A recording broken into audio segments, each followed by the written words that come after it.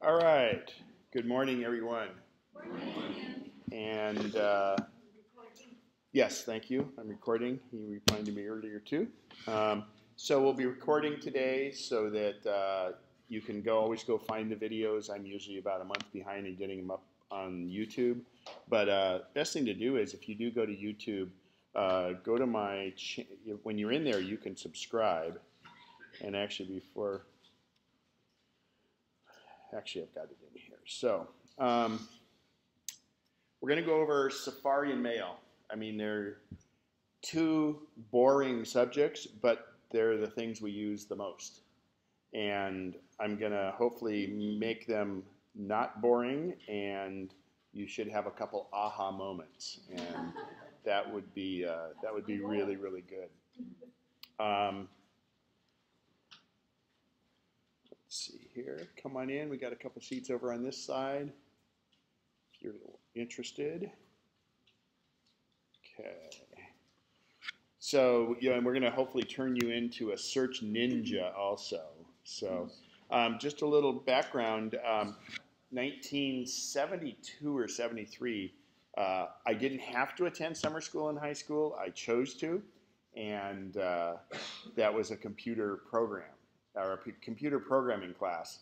And it was at Cordova High School, and it was weird because you had this little machine like this, and you made this paper tape. You've all seen punch cards, you know, the hanging chads, right? Well, it looked like a ticker tape, but it was just punch holes.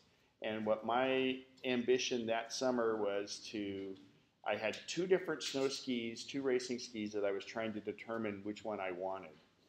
And I developed a program with the parameters. The skis had been tested, and one does this and one does this, and they had all the different things. So I said, well, what criteria matters to me? And I went in and I said, okay, how fast does it go? Not a big deal. How does it do in high-speed turns? And I would quantify each of those results, and the computer did the calculation to tell me which ski I should choose.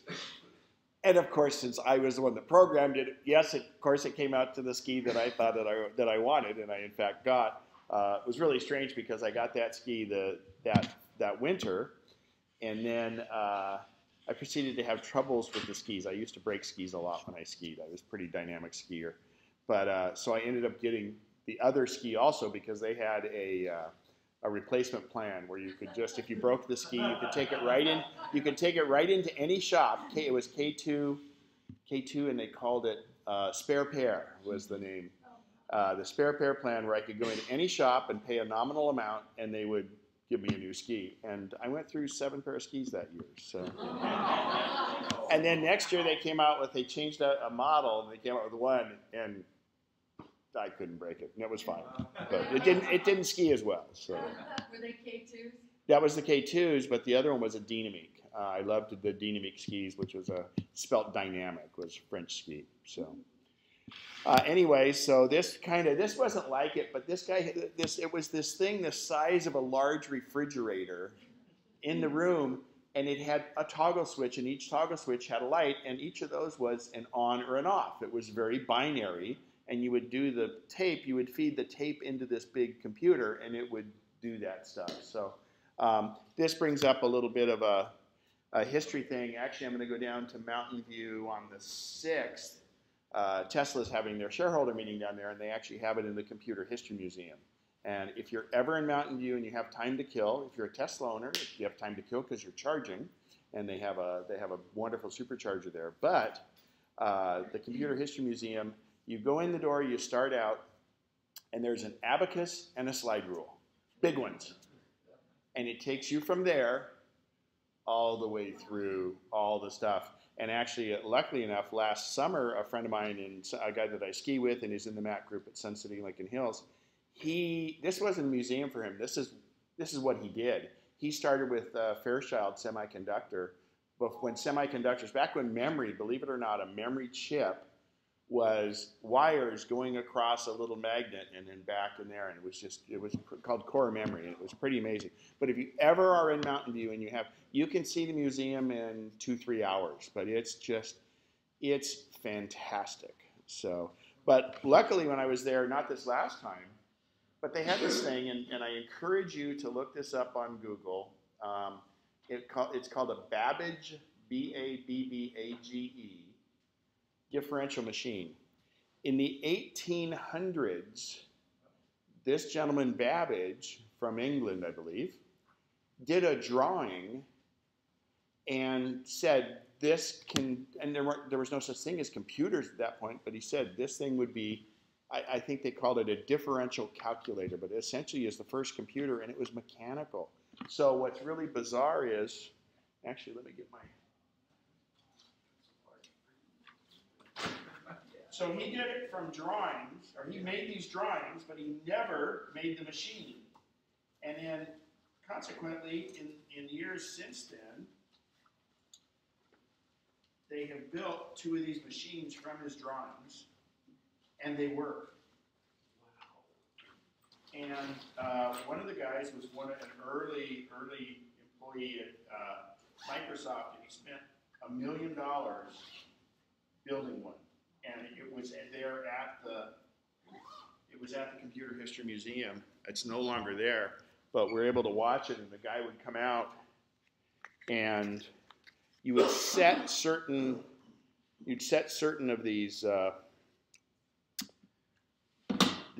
little flip things, and then over here you would turn the crank. And this whole thing, it looks like a total Rube Goldberg machine, but everything spins and everything else, and it calculated how many spins you had to do, and then once you're done spinning, it essentially spits out the result. So his drawings, I mean, this guy just dreamed this up, and they made it, and it works. But they don't have it there any longer, but I encourage you to go. They do have a video of it working on Google. It's called a Babbage differential calculator. Where is it located down there? In Mountain View. In the town of Mountain View, or I mean, in Mountain View. All right, I went there. Is that for the? Let me Google. Just Google Computer History Museum, and yeah, and it'll come up. It's very popular, and it's nominal to go inside. And I mean, they have everything up to the Google self-driving car is on display there. The Lexus that has all the stuff on it, and you can get pictures in the car with yourself. Go ahead. What year was Babbage again? Google it. I think I want to say it was 1889, but that just sinks. Yeah. All right. So actually, on June 1st, Apple introduced the Disk 2 floppy drive. I just saw this come up on my newsfeed, and I thought it was pretty good to show. So that was kind of a big deal in Apple in their history. What other big thing happened in Apple in June? What's the biggest thing ever to happen to Apple? iPhone. Went on sale June 29th. I was in line. I was actually, and I've gotten the new phone ever since. But yeah, I mean, that's a seminal day in Apple. So it was introduced January 9th of 2007 at the old Macworld Expo, and then they announced it. Apple only pre-announces products if they don't make that product yet. They pre-announced the iPad. They pre-announced other things. But once they had the phone, then they don't pre-announce the subsequent ones, because then you get into, it's called an Osborne effect. Does anybody know what the Osborne effect is? No. So the reason Apple's so secretive, and most companies are, is because there used to be a computer called the Osborne. And back in the early days, this was what, the 70s? No, probably early 80s anyway. They had this thing called the Osborne computer. Adam Osborne is the guy. You know, back then every computer was named by the owner. We had Dell, we had Osborne, you know, et cetera. I don't know if there was a guy named IBM, but and Apple wasn't named after anybody. But anyway, they were going to come out with this brand new Osborne computer, and they had pre-announced it. And The problem was it was 6-8 months down the road. And they needed, and they pre-announced it, and sales of their existing Osbornes kind of fell off the map. So therefore, they couldn't afford to produce the other Osborne. So it never came to fruition. So that's the Osborne effect, and that's what all the secrecy. And the Spaceship Campus, I mean, Al posts a lot of good things on our Facebook feed, the videos when they come up from there. That campus is going to be open. It's called Apple Park. It's going to be open very, very soon. They're starting to move stuff over there already, but they're bringing people over in departments, kind of. So it's pretty amazing. And that was Steve Jobs. You know, the iPhone was a big deal, but that was his biggest project. And the last public appearance he made was at the Cupertino City Hall or City Council, talking about the project. And it had already been approved, but he was giving them updates and stuff. So pretty amazing. It's a huge, huge piece of land. So you don't necessarily have to grab your iPhones now, because I'm gonna my presentation that I'm gonna give you on Safari today, the mail one won't be, but the Safari one will be available on my website. Actually, it's already available on my website. So there's a lot of links I'm gonna show you here, but don't sweat it, because you'll be able to get them. You'll be able to download the keynote presentation, or there's a PDF of it, and all the links in the PDFs are there. What's the website? Well, I need to get on the internet first. Can't. It's dead. Oh, it's dead? Yeah. So, and you wouldn't want to download it here anyway, because then you'd know what's coming, and that'd be like the Osborne effect. No, but yeah, I don't know why the internet's out for everybody today, so I'm going off my iPhone. Thank you, T-Mobile. So kenspencer.com, I've redone the site. It's not perfect. I got a lot of stuff to do on it, but if you were to click on the classes, it would. That's taken with my iPhone, believe it or not, that picture. That was Yosemite, February 23rd or 4th, and it was what's called the natural firefall. I had my big camera set up, and the problem is my big lens was zooming into the waterfall. And I got a great shot of the waterfall, but I would have missed what was happening with the clouds on the rest of it. So it was a very lucky shot. This was the 3rd year out of 4 that I went to that, and I don't have to go again, because now I've got the right picture. So now I want to go capture Yosemite with good snow on the ground. This morning I had Yosemite with snow on Half Dome and everything else. I did some great pictures, which I love. It's my favorite spot on Earth.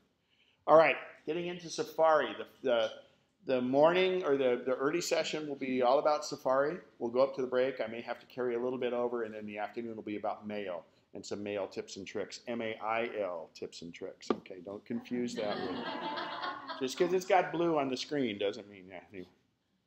All right. So first off, it's irrespective of Safari. These are some search tips and tricks. And, you know, a lot of people call me or email me, Ken, how do I do this? How do I do that? And I look like a hero because I can use Google pretty well.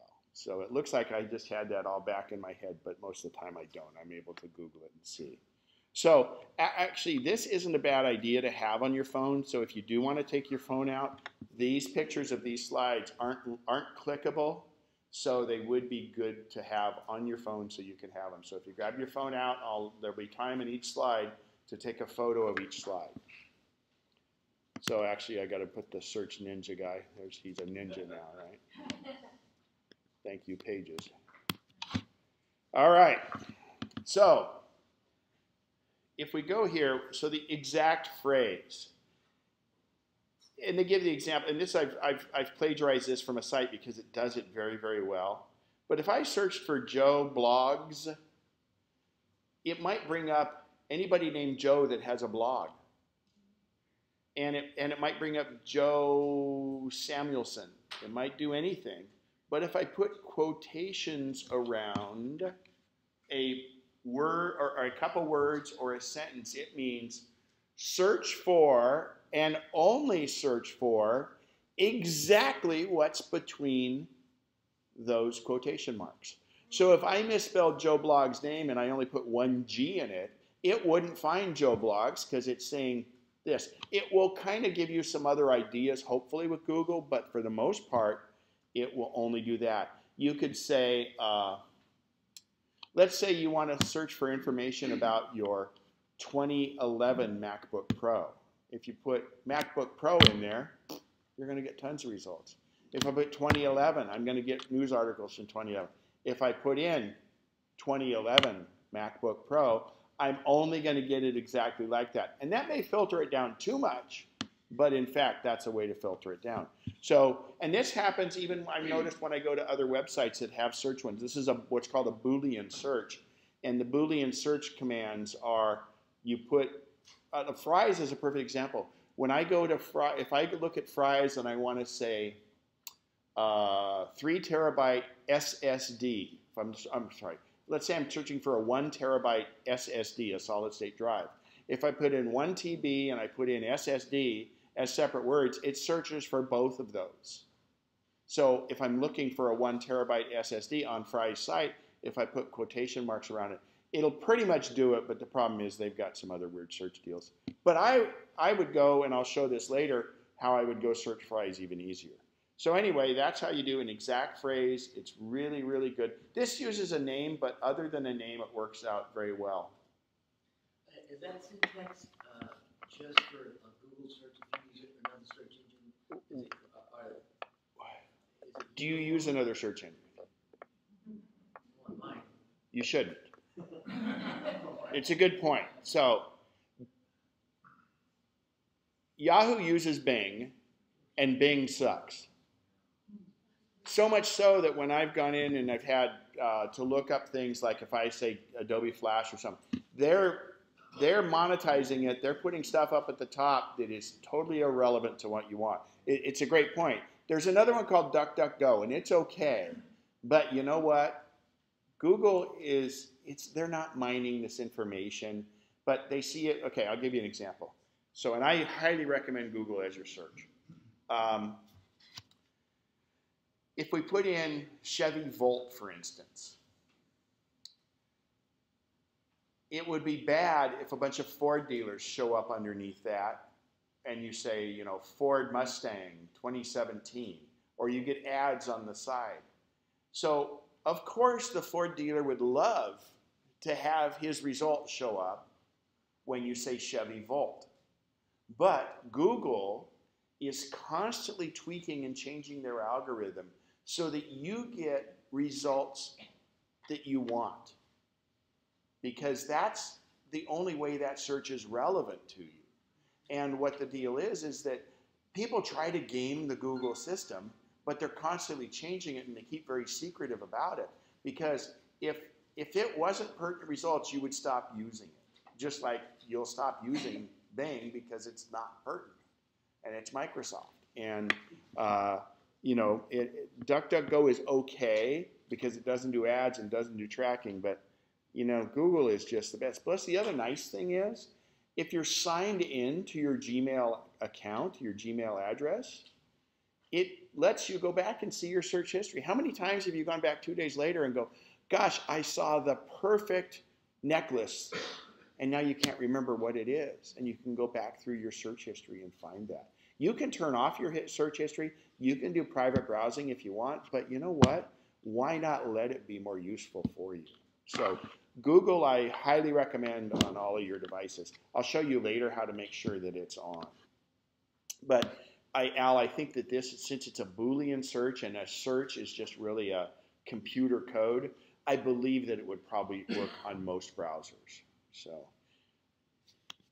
So the next one is exclude terms. Let's say let's say Joe Blog, and I don't know if it is, but let's say Joe Blog was, let's say this said Calvin Klein, okay? And you didn't want it to include anything about Calvin Klein with the word jeans in it, Jeans. So you would just put, you already know about the front part, and you don't have to use the quotation marks, but this just says there's a space and then minus jeans. So go ahead and find, I want to know about Chevy Volt minus 2015. I don't want to know anything about the 2015s. Yeah, obviously I would want to find it with 2017, but this way it's the opposite way. You can restrict that, and you can put numbers of things out there. And what that is if you get too many results and you need to filter your results, that's where that becomes very beneficial. Don't worry about the quotation marks in the beginning. The minus can happen at any time. I could say Apple, let's say, okay, here's a good example. Apple minus MacBook Pro. So I will get all my results won't have MacBook Pro in it. Okay?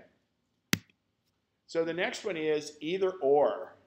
And here we're doing a name as Alex, Hearn, or Hernandez. So this is saying, oh, search both ways, because let's say, Hernandez can be spelled different ways. So maybe it's a way of, you're going to search for everything Alex, Hearn, or Hernandez.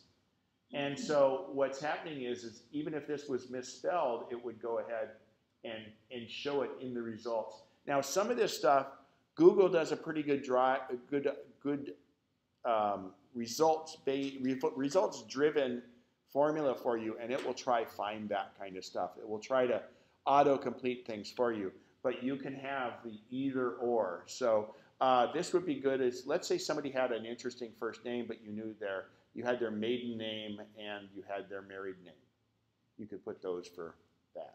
This one it doesn't get used a lot, but it's very powerful when you need it.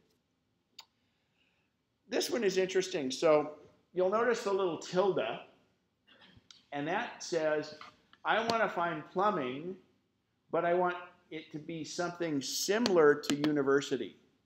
So it will use the word university and look for that because they're, in this case, looking for university plumbing. So it will, and Google again tries to get you like words, but it tries to get you specifically university first. But remember, you have university, universities, and things like that. That comes into play when you have something like that. You won't use this one a lot. This one I use all the time. I always recommend imore.com. Imore is fantastic for Mac and Apple-based stuff. They have wonderful articles. So many times when I'm putting things together, in fact, when I was putting the Safari thing together, I said, okay, I don't put in site, but it's better if you do. I just put in imore.com Safari tips. And I was able to look through what their Safari tips were and stuff, and I used a few of those. This is not one that I plagiarized from them. I think I plagiarized this from Macworld UK because it had the best chart of doing this. I didn't have to make up this chart. Go ahead. Is this spelled I-M-O-R? Yeah, I-M-O-R-E, like more, but it's imore. imore.com. All right. So, but like, let's say, like in this case, they're saying, okay, I only want to search The Guardian, which is a UK news site, and I just want to search that for selfie stick. So it's going to give you the results from that site. So believe it or not, like Hewlett-Packard, a lot of times I'm having to go out and get information for people from Hewlett-Packard's website about drivers. Will this printer work with the Mac, etc. And them and Fry's. Fry's is another good example. Their website searches are horrendous. They're terrible. So if I want to find a particular thing at Fry's or at HP, I put in hp.com Mac 10.7 drivers. And it'll go within HP's website and find it because it's crawled in there and found it. Fry's is a good example. If I'm looking for that 1 terabyte solid state hard drive, I'll go in and use Google, do Fry's.com 1 terabyte SSD, and it'll usually come up with a result. So it's very, very, very useful, and it's so much better than the search they have on their own sites. Now, this is probably the most powerful search tool you have. So the asterisk is essentially a wild card. So they give a really good example here. Where there's a, I don't know what, there's a way. So this is the great Scrabble killer, okay? So you can find your Scrabble stuff pretty well. So think about it. When you're looking at a Scrabble hint, it says, Ricky Bobby was in this movie. And you can put the asterisk after it. whatever it was, Talladega Nights or something. So you can put, but the other thing for an asterisk is, let's say I'm looking for, trying to think of a name that would be hard. Well, okay, here's an example. Let's say someone didn't know how to spell Nixon for Richard Nixon. If you put Richard, N-I-X, because you know that part, asterisk, it's going to say anything after the X is a wild card. Give me everything that comes up after it. So, you know, the O-N would work. It would have others. It could be E-N, like Titleist golf balls. You don't know what it is, T-I-T-L, and then put the asterisk. You don't know how it is. So an asterisk is the joker. It's the wild card. And this is very, very helpful. If you stop typing, if this was at the end of a sentence, if you stop typing, Google will try to fill in the rest for you, and they'll try to fill in for you on the fly with that. Would that work for song lyrics where you can only remember a couple of three? Yeah, yeah. And actually, believe it or not, there's an app for that too. You can sing the lyrics you know to a song and do it. But yeah, this would work for lyrics. So, and I mean, this is just a cliche, right? Where there's a will, there's a way. So where there's an asterisk, there's a way. Searching between two values, and this is just the easiest, most perfect example is, you know, like I said earlier, I want information about a MacBook Pro from 2012 to 2014. So I just say, this is Prime Minister. Give me the Prime Minister between 1920, and then it's 2 periods in a space, 1950. So it will give a list of the British Prime Ministers between that period. Same thing with presidents, et cetera, obviously. So it's a good range. Dates come to mind, but I would, and you think of any other examples you could use? You got a victim you need to see? Dick Bauwater? Dick? No? Oh. Okay. He asked if Kimberly downstairs? Yeah. Yeah. And so Bob Gwine's the only one down here, and then they're otherwise they're in McMurdo. Okay. So this is an interesting one, and I didn't know about this, but if let's say there's, like for instance, I go to all the Mac blogs and read a bunch of those, and I read a bunch of the Tesla blogs and stuff. But I may not know about other ones that are out there. So if I say related : and then that website, it will give me ones that because of people's searches and their response to the searches, it says these are similar. The Guardian's a news site, so it gives you New York Times, Financial Times, Independent, which is another UK, Telegraph UK, obviously because it was UK biased, but it was there. So you can use that if you're used to. If there's a place you go that you like what they have and the information they have, do related.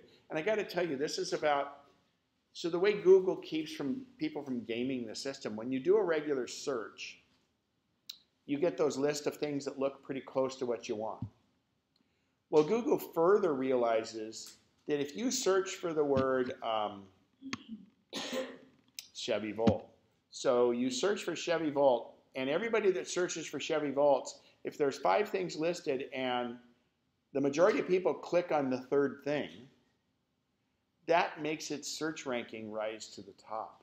So in other words, somebody could try game the system, and if they game the system, then they're a non-appropriate result, so people aren't going to click on that because you get a little bit of a preview of what the result is. So Google further uses that to figure out what they want to do and put things to the top for you. I mean, when you think about the dynamic of what's going on there, it's amazing, but just think about how relevant Google searches usually are for you, and that's what is really amazing. And Google makes their money off the ads, the top 3 lines. They're clearly, you can see their ads, and then the stuff on the side. That's how they make their money. And you know what? Hey, I'll go with it. It's great. All right, so in your system, or in your preferences in your browser in Safari, You go into Safari preferences and click on search, and there's where you make sure it's Google. Okay? Well, your phone's different. When I hook my phone up later, I'll show you on the phone. But on the phone, by default, it should be. Siri searches Bing, unfortunately, because Apple struck a deal with the devil on that. I do want to point out this website. This is a fantastic website from Apple. I'm going to click on 4 slides here in a second that show you some of the features of Safari. And, you know, we're going to go through quite a bit of those, but it is a good site for it. So, and obviously, iMore has a guide. So, apple.com/Safari. All right. First thing is iCloud Keychain. How many here have more than one Apple device? That's why this is the 12-step program for Apple products.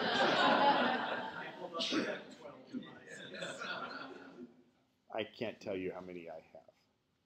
I can't count that high. And I do that for you guys. I get the new Apple products for you guys. Actually, at this point, I forgot. Monday, 10 a.m., go to apple.com, and you'll watch the keynote from the WWDC, which is the keynote Worldwide Developer Conference. When is the keynote for WWDC? Allow me to direct you to Apple's rather fabulous website. When is the keynote for the WWDC? Apple.com should be able to answer that question. 2 days ago, it gave me the exact one. It says, yeah, 10 o'clock. So anyway, so the WWDC rarely is hardware introduced. It's the Worldwide Developer Conference, which are the developers that make all these wonderful apps for all our iOS devices and our wonderful applications for our Macs. And Apple has thousands, I think it's well over 1,000, Apple engineers there to answer those developers' questions. So they're able to go hands-on. They're taking over the whole San Jose Convention Center. So they can't do it at the new Apple Park. This is too big an event for that. It's the 5th through the 9th, and they'll have a keynote. But while they usually don't unveil hardware, the indications are, the rumors are, and we know how that is, we'll see an internal update to the MacBook Pro. We may see the revealing of an iPad that has a less of a bezel on the screen. And we will see the preview of, because in the fall is when we're going to see the new, where we're going to get the new iPhones. We're going to get the new iOS operating system, iOS 11. We'll get the new macOS 10.13, 10.13, tvOS 10, and watchOS 4. And whatever other devices Apple comes up with. But this will be the preview of that. So Apple will tell us and show us some new features on these new operating systems because they have to expose the developers to it, because the developers have between then and the fall when it's released to tweak their programs and make programs work with those operating systems. So it's very essential that they come there.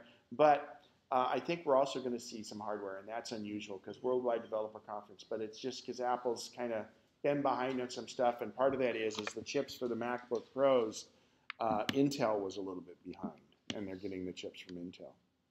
So actually, the next general meeting we have, I will be doing a wrap-up of what happened at WWDC and some of the prognostication that goes on going forward from that. So anyway, so no, I don't. I mean, it's very hard to get an invite, and I'm not a developer. I can go home after it started and get every session they did is available online for free. I have a free developer account that I use for that. But no, there's no sense in going. It's just nuts and bolts. So, and I couldn't get, I mean, they have a lottery, and it sells out in like 2 hours. So anyway, so iCloud, getting back to this, iCloud Keychain. We all have multiple devices. And is there anyone here that doesn't have a problem with their passwords? Same here. So, and this is why I encourage you to use Safari over Chrome, over Firefox, over Opera, because it integrates with everything. It's a fast browser, but the big thing is, if I go to Amazon.com and enter my password, and I have my iCloud keychain on in my iCloud settings, then that password populates all my other Apple devices. And believe it or not, if you have iCloud keychain on, and one of your devices is signed in to, like, let's say your iPhone has the password for this internet, and you have iCloud keychain on, it will automatically put that password in on your other devices. So just to, and that's for Wi-Fi. If you go in and let's say you have to change your Amazon password, it will change it everywhere. It'll say, do you want to update this password? And you say update all, and all your devices will have the new password. Okay? Really, really, really important you have it on, but this is another reason to use Safari going forward. So Ken, quick question. There's a pop-up that just comes up all the time that says, do you want to put this password, keep this password on your keychain? Doesn't matter what I'm working in, there's always this pop-up. And I never know whether that's the right thing to click or the wrong thing to click. I just said it's definitely. Yes, regardless of what the program is. Why not? I mean, what's your trepidation, I guess, is the question. I'm not sure what that's giving other sources access to. Good question. Okay. So if I go to we'll use Amazon as an example. So I log into Amazon. It says, do you want to save this password? And I mean, this is a perfect question. Do you want to save this password in your keychain? If you another one. I don't have a computer down there. We need the admin password for the router down there. We change it. It's none of the internet's working. I believe that it's MacNexus. Oh, It's either MacNexus or the password. It's MacNexus, MacNexus 1984, or the church password, or the church phone number. But yeah, see, ours are off too. Yeah, I think their whole internet's off right now. maybe. I was able to get into the routers and look, and it's Oh, okay, so you've already. yeah, the router seems to be working. So have you unplugged it and plugged it back in? Oh, yeah. Yeah, but it should be. I can. You know what? Let me get it out of. I'm going to go get the password out of my keychain for them. So I just go up. This is a perfect example. So I go up to the magnifying glass and type in keychain. Hang on, Jim. So I'll go into keychain access. All right, keychain access. It's built into your Mac. Please, if you go in here, never, ever, ever change anything. Make it a read only. So the one down there is called Grace Cafe. So there's Grace Cafe Airport Network password, what I think is the same as the other. My most recent one is. So if I go to Grace Cafe, hit show password, and it says, oh, Ken, we want to get your password out of there. What's your login password for your computer? So it's very safe because it's very secure. We'll talk about this when Jim's not here waiting patiently for it, but it looks like it's the church phone number, Jim. So try that. So the same number that we're using to. Yeah, I try to make it be the password and the thing. By default, it's not as secure, but No, we good don't idea. care. All right, we'll try it. Thanks. Yeah, try that. If not, it looks like I got into this one using MacNexus, so it's a possibility it was configured with Mac. Just the word MacNexus, lowercase. Okay, thanks. Uh-huh. All right, so we're in keychain. Perfect example. Perfect example. Do I want to remember it in the keychain? Yes.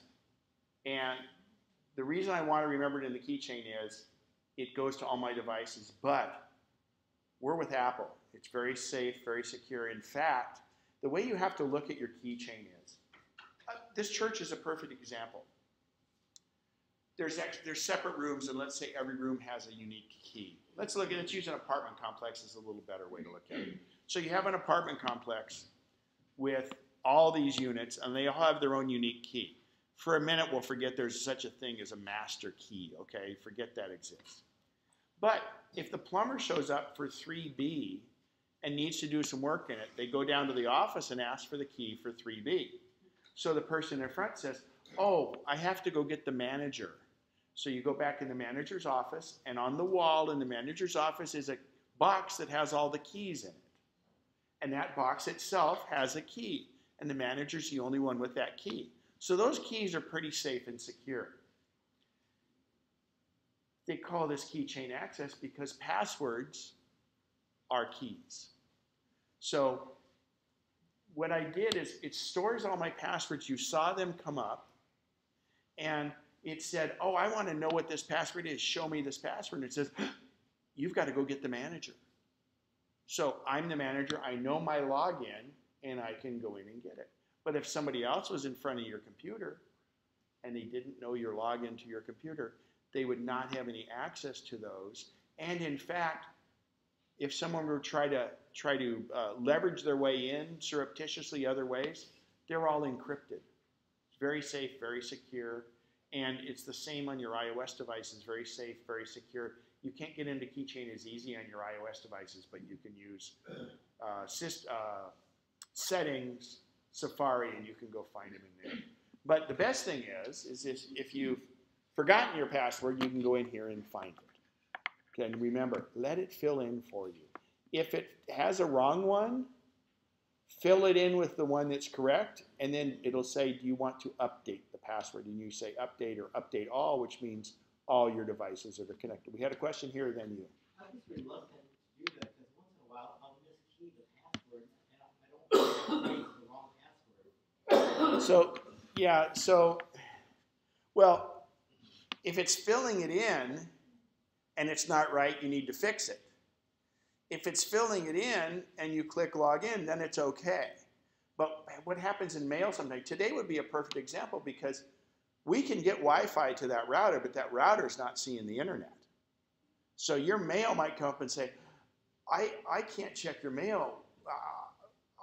We need to put your password in. Well, no, it's not that it can't see my password. It's not being rejected. It's just not connecting to the server. So be careful when that happens. If I'm in mail and I see that happen, I immediately go to Safari and see if I'm on the internet. And if I'm on the internet, then I go back and I may restart mail or restart the computer or restart my iOS device to have it try fill it in correctly. Because many times it's trying to ping the mail server, and if it can't see the server, it says, well, it's not letting me in. It must be a password problem. And it pops up. Don't immediately go do it. But that's the other thing that happens is, let's say I go to Amazon.com, and it's getting smarter with Safari. If you change the password right away and it says, now do you want to update it? But what I always recommend at every site, excuse me, if you go to a site and you go into that site to change your password, and you successfully change your password, log immediately out and log right back in because you know the password you just created. This may be the last time you know it, but log in immediately and then say update password. Okay? Would you show them the icon that you clicked on to get the Yeah, so what I did is I go up to the magnifying glass and I click on that and start typing KEYC. It's in your utilities folder, but this to me is an easier way to get there. So then when I see that, I just hit return and it fires up Keychain. Excuse me, it's supposed to. And it's this little icon with the keys here. I don't recommend, you should now. Everyone raise your right hand. I promise not to change anything in Keynote. I'm trying to save you from yourself. Because if you, Keychain, I'm sorry, thank you. I said Keynote. She said I did Keychain. If you go in and when that shows up, you do have the ability to change your password. But that's not where you change your password. People think that if I want to change my Amazon password, I just go into Keychain and change my Amazon password. Well, no, because then it just says, well, Amazon says that's not a password. So you go in and change it first. Let it remember to change it, and then it changes it everywhere. Don't ever change your username or anything in Keychain. Please, please. I'm giving you the keys to the kingdom here, but you have to use it judiciously and make sure that you do not make any changes in there. Treat it as read-only. Does Google have something similar to Keychain? Well, Google Chrome has it. But yeah, and I wouldn't trust it. What about deleting from the keychain? Why? I don't know. Exactly. That's the answer. This is a piece of data, and it takes up so little room. Back in the early days of keychain, you would have Amazon 12 different times if you'd change your password 12 times, and I would always look for the newest. Now it stays updated pretty well, so don't worry about it. You'll find, and so what I do is if I do have multiple iterations of a certain one, I click on the sort here, and I go date modified, and that'll bring the most recent up to the top. And that way, well, first of all, in the upper right-hand corner here, here's how I can filter it down. Let's, well, here, let's do Fireside. So I'm filtering it down, and now I'm only seeing Fireside. I've filtered my results down, and I can go over here and let's say, well, sort. And then boom, it's there. Okay, and I don't know why I have multiple iterations. Oh, also, you'll notice over here, don't ever click on the system one. If you do, it's going to make you put in your username and your password for your computer. If you go to login or iCloud, you'll just need to put in your user password, your login password on your computer, which is the one that most people don't remember, but you should have that. Okay, go here, here, and then here. Is one password a substitute for keychain? Could be. It's pretty good, but why add another level of complexity? All right, since we're on passwords, I'm going to do a thing here and a little sideline on that. Go ahead, question? Yes, if you go to settings and go to Safari and it says password. Where are you? You're on your iPhone? iPhone. Yeah, go to settings, Safari, and then there's password there. And then a whole lot of Right. Is that something different from? That's the same. It syncs with this keychain. There's no real keychain. There's keychains for Wi-Fi, but the only visible keychain on your iOS device is that settings in there. So And you shouldn't change that password in there. never. Read only. You raised your hand. You swore to me that you wouldn't. Judy? If my passwords originally and hopefully continually follow a formula, but for some reason I have to change it, a year later, can I go back and change it to my formula? You never change anything in keychain. No, not in keychain, just in the So when you do passwords in general, most sites don't let you change it. Sometimes 90 days, but they won't let you go back to an original password unless a year has passed. Yes. So password formulas are a good topic here. It's just going to take me about 3 minutes to do this. Let's put it where everybody can read it. So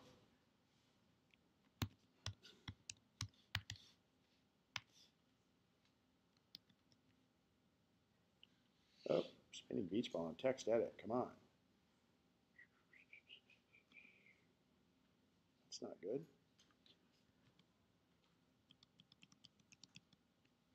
There we go. So, does anyone here use the same password everywhere? Come on, don't lie. I Used to. Is there any problem with using the same password everywhere? What's the problem? They get into one, they get into everything. I agree, but I'm a bit of an aloof, so I say use the same password everywhere with this simple exception. So let's say your password you use everywhere is MacNexus 1. Don't use MacNexus 1, but preferably it should be a word that's not a proper word in the dictionary. Certain street names, certain people's names, whatever. Don't make it too easily guessable. But let's think about this a second. You have a password for Amazon, let's say. So I'm going to use MacNexus 1 there. But I'm at the Amazon site, capital A, lowercase m, the first two letters of whatever website you're at, because you always know the website you're at. So why shouldn't my Amazon password be capital A, lowercase m, MacNexus 1, or Fluffy 1, whatever you used? Now, I want to point out here, it's important that you use a capital letter in the beginning. And once you start this protocol, you have to stay with the protocol because You'll never forget a password, and you'll never have to write it down if you use this. Capital A, then the second letter of Amazon is M. MacNexus 1, all in lowercase, and the number is at the end, because if we think about, we have so many iOS devices now, and these are the ones we blow the passwords on the worst. So if I go in here and I do a capital letter in the beginning on my keyboard, what happens after you type the first letter when it's capital? The keyboard reverts to lowercase. So then we've got lowercase across. And then what do I have to do to get into numbers? I have to flip the keyboard, right? So then I got the number at the end. If you put numbers in the middle and capitals in the middle, you're going blah, blah, blah, blah, and you're just like doing this. And it's moderately more secure, but it's a lot harder to enter. So let me give you a couple more examples and I'll answer your question. So if I'm at Wells Fargo, what would it be? Somebody said F. Don't make that mistake. Amazon's not a two-word, it's W-E. You have to stick with the protocol. I made that mistake in the beginning. And then I'm at, Pizza Hut, for instance. And, well, was it P-I or was it P-H? Okay, so if I'm at Pizza Hut, capital P, lowercase I. Okay. Uh-oh. What do I do if I'm at American Express?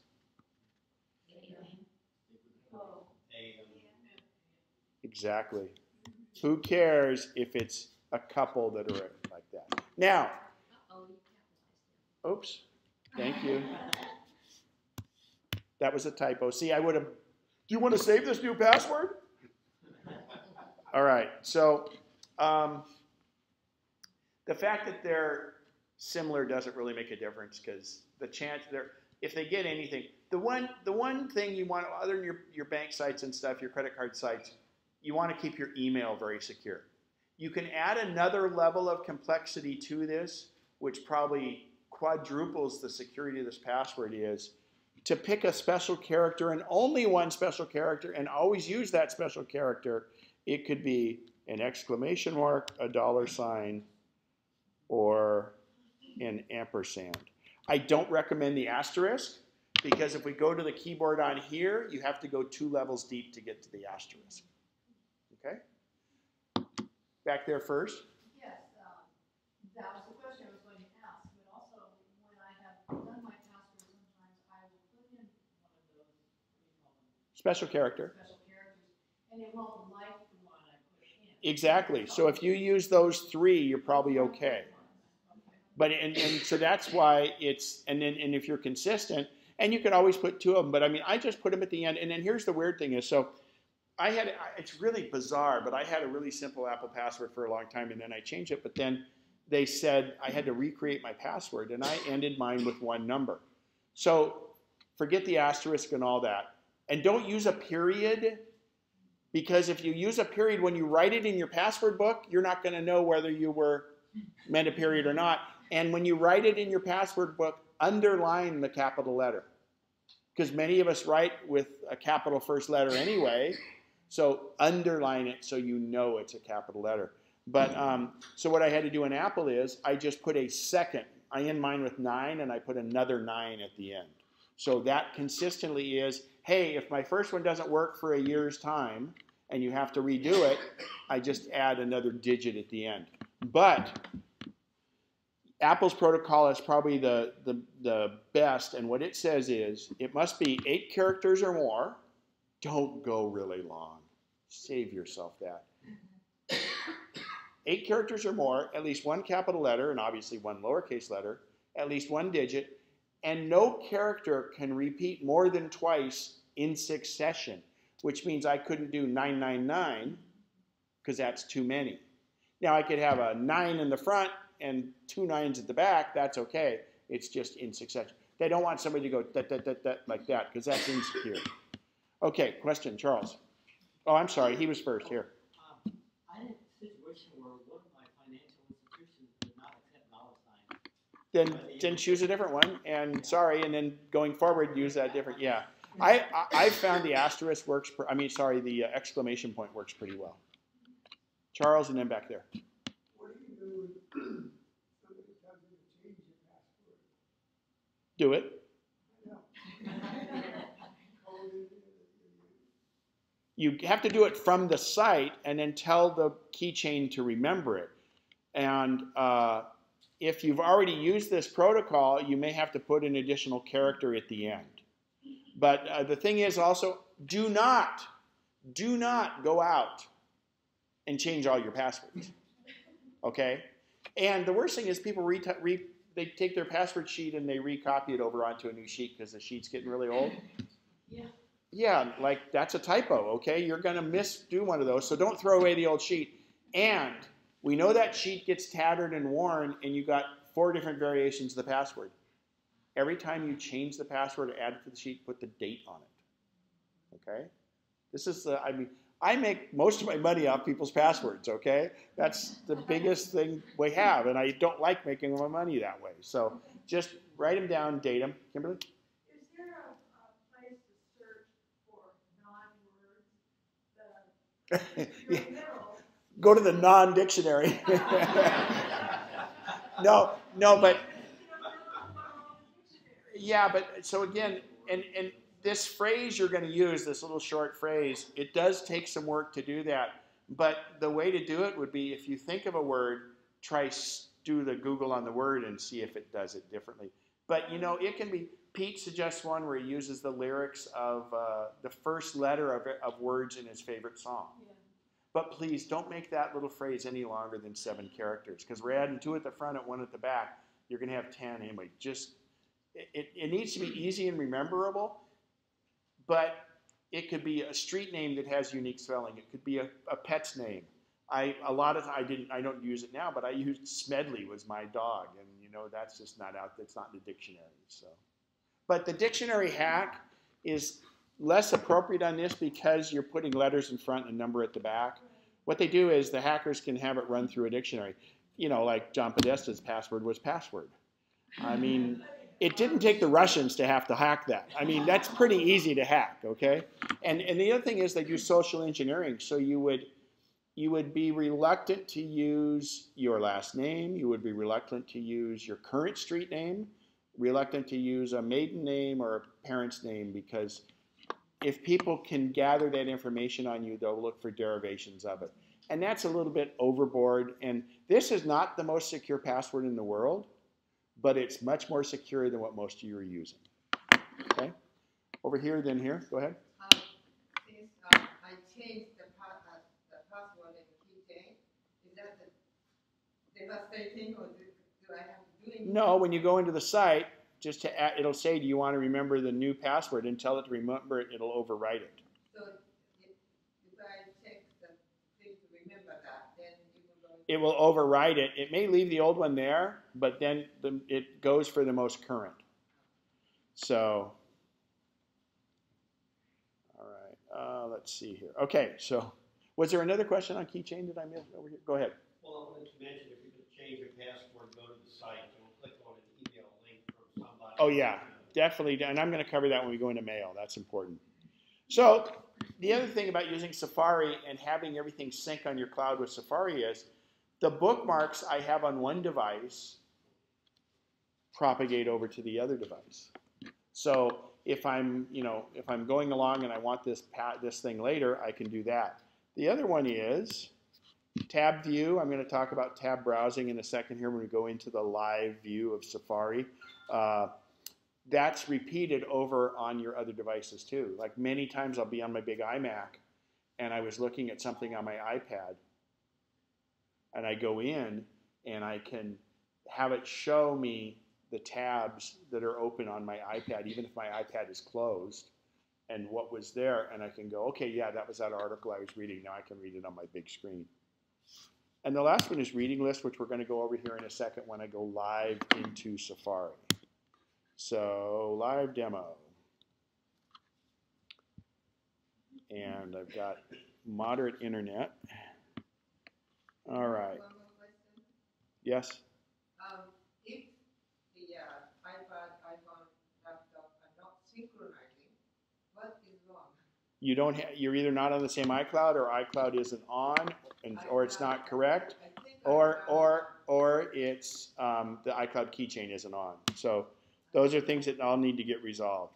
So if we go to kenspencer.com and you click on classes, I'm going to just show you this so you have it here.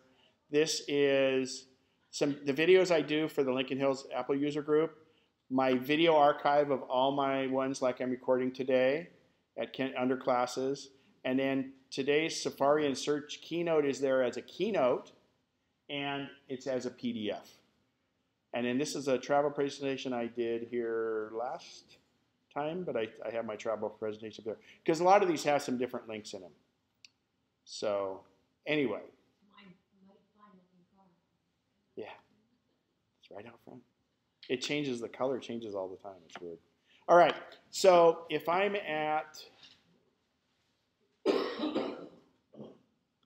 here at the home on kenspencer.com, there's a new thing I want to show you in Safari that allows you to pin the site over here. So this just is a tab. I'm going to show you tabs in a second. But if I slide this over to the left, it becomes a little icon right there. There's kenspencer.com. Let's take MacNexus and slide it over. And it's a permanent little pin there. So my Facebook is there, my kenspencer.com, my MacNexus are all right there. Like if I click on that, there's the MacNexus Facebook page. Al posted this morning. The new thing in wireless is mesh wireless routing. It's really, really, really important and really good. So in Safari, I want to, I got to go to, this is the wrong, hang on here.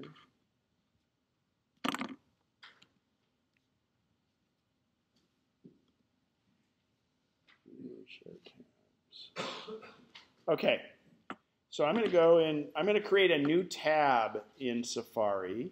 Tab are like file folder. Oh, first, you notice at the top, a lot of you may be missing your old favorites bar. When you upgrade to Sierra, and even when you upgraded to El Capitan, Apple decided in their infinite wisdom that you don't need that favorites bar. So you go up to the word view and come down to it, it'll say, so you won't have that favorites bar up there, you want it back. So you say show favorites bar. That's really important. All right, now you have the favorite bars. Those were all those websites you kept and held for a long time. But I'm going to go to, for instance, CNN.com. Oops, I didn't click up there. So CNN.com. So this will give me, I don't necessarily like the site, but it's a great example to give things, and hopefully the internet will catch up here pretty quick. So the homepage on these news sites are usually just a table of contents of what they're offering. So if we go down here, we'll try something not controversial. There, we'll go to what to expect on Apple's big event Monday. So I'm going to hold my finger down on the command key. And if I click on that, you'll notice it didn't open in a new tab. That's weird. That's the first time. Come on.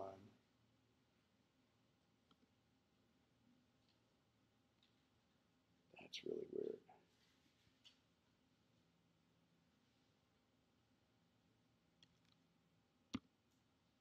Ah, they've changed their website. Okay. So let's do this. So I open a new tab by hitting Command T and I'm typing in CNN.com. All right. So I'm going to put that to the left. While that's loading, this is here's the story about it, right? But there's all this garbage on the right-hand side. I don't need all that garbage over there. And you see it's slowing everything down and all that. So if you'll notice right up here at the top, there's 3 lines. I'm sorry, three full-length lines and 1 shorter abbreviated line. If I click on that, watch what happens. The garbage eliminator. So that's called Reader. Now, you'll notice those lines don't appear on the main CNN, or this is a Google page. They don't appear on the main CNN page because remember, this is a table of contents. It would be very hard to summarize this, right? So there's no reader there, and you wouldn't want a reader there. So if I go back over to this one, let's look at the difference. Here's no reader. See all that garbage? And yeah, you can get the video. That's one thing. This just happened to have a video attached to it. And then if I click on reader, it's like this. But you'll look, any of these links are all fully clickable, and I can click to other websites. Now, every website won't have reader available. Some trick it, and you get really mad if they don't. But when you have reader, it's great. And you also have it on your iOS device, which I'll plug in and show later. That's the one that's like in the top right corner. Top left corner, same spot, same lines on your iOS device.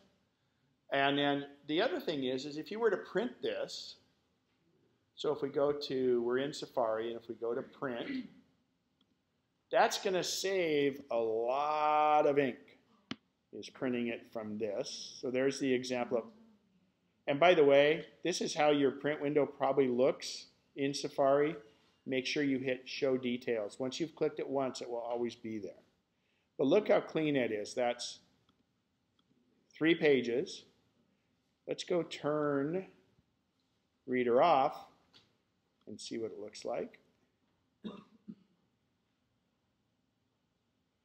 Oh, 1 of 1. It hadn't finished loading probably. We'll reload it. Maybe it's not printable. It's not fit to print. Let's wait till it's done.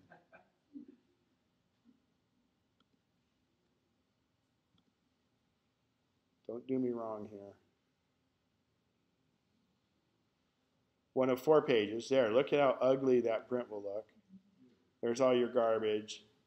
You're wasting a lot of color ink and you just want to read the article. Okay, go ahead. The only trouble with that, Ken, is that it doesn't carry over the source or the data information. Usually, if you're trying to use it as a reference, or you're trying to send it to somebody, all it does is have the body of the article Sorry. Are you talking about printing it or emailing it to someone? When you say it doesn't have the source. Okay. Where did this article come from? Watch. So if I go to the share, oh my screen zoomed in, sorry. And who wrote it and what was the thing? Well, if the byline were there, it would be there. But you don't have to use it. Nobody's forcing you to use it. It's great in this space station, but it is. So if I go email this page, watch what happens when I'm in Reader. Because we're going to go over mail in the second half. It's taking a while because my mail wasn't fired up and the internet's being slow. The internet through my iPad. Come on. There it is. So I don't see any problem with that. Look how clean it is. And what's that right at the top?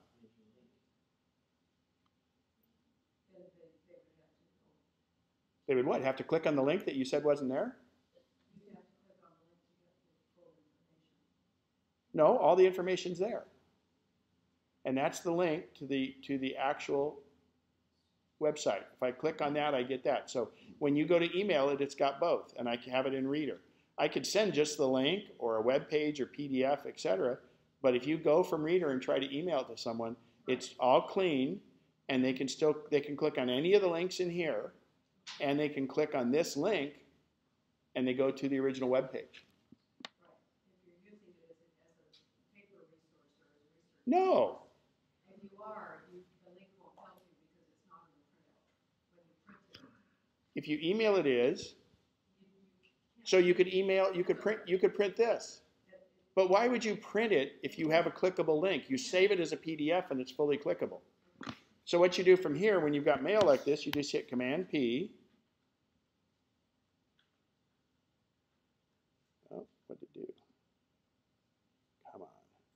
So you would pull that up and print that, or save it as a PDF, and all the clicks are linkable. I don't know why you would want to print something and not have. I mean, you can't print it. It's not clickable. All of the work you do with an article like that, if you really want just to preserve the article, all the work you do with that is not always with other computers or with staying on. If they don't have a computer, what good's the link? The link is no use. Right. But So the you're article would be. all right. Well, this is getting out in the weeds and not necessary because there's plenty of ways around it. If you were printing it, you could just hand me the paper to somebody and just write on there. Yes, but if you print from this email, it'll have the link up right on it. Okay. If you don't like it, use the whole page, waste the paper, do whatever you want. Buy more stock in HP. Well, you can also. Okay, let's leave this. Select the. Let's leave this and let's move on. Okay, so that's Reader. Most people find it very useful. It's also on your iOS device, and it's, I mean, just for reading it, especially when you're on a small device. Now, the other beauty of this is, you'll notice there's a little A up here in the small. You can zoom the text in and out on Reader and change the text all you want. That's also on your iOS device. So that's very, very helpful when you're doing this article. And if you do print it, it will reflect what you have it zoomed into. Some people like the sepia look like that. It's a little easier on your eyes, etc. So this one's not as bad. So what's your question? If you want to save it, do you save it as a bookmark or a favorite? What's the difference? Yeah, I'll get into that in a second. Okay, so we beat Reader to death. Go ahead, Cheryl.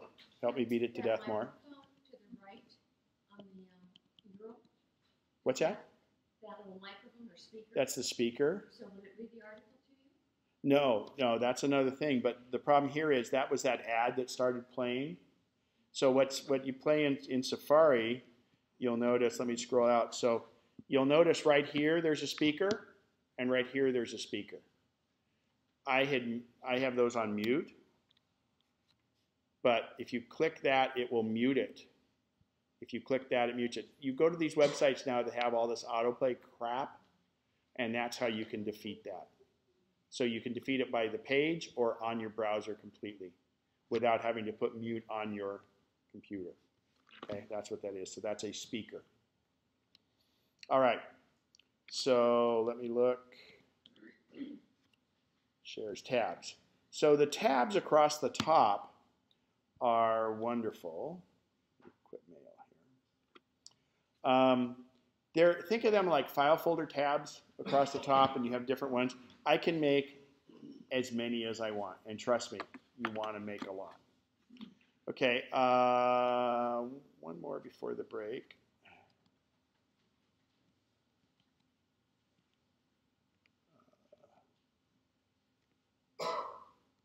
Favorites bar and tabs, okay. So the other thing is the favorites bar. Now, I find it very useful to have folders on my favorites bar. For instance, if I click on finance, well, there's only 2 different sites. I don't have that one very well populated. Photos, web.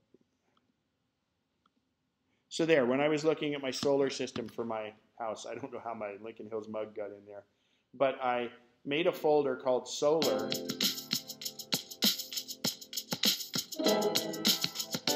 There's that stupid CNN coming up again.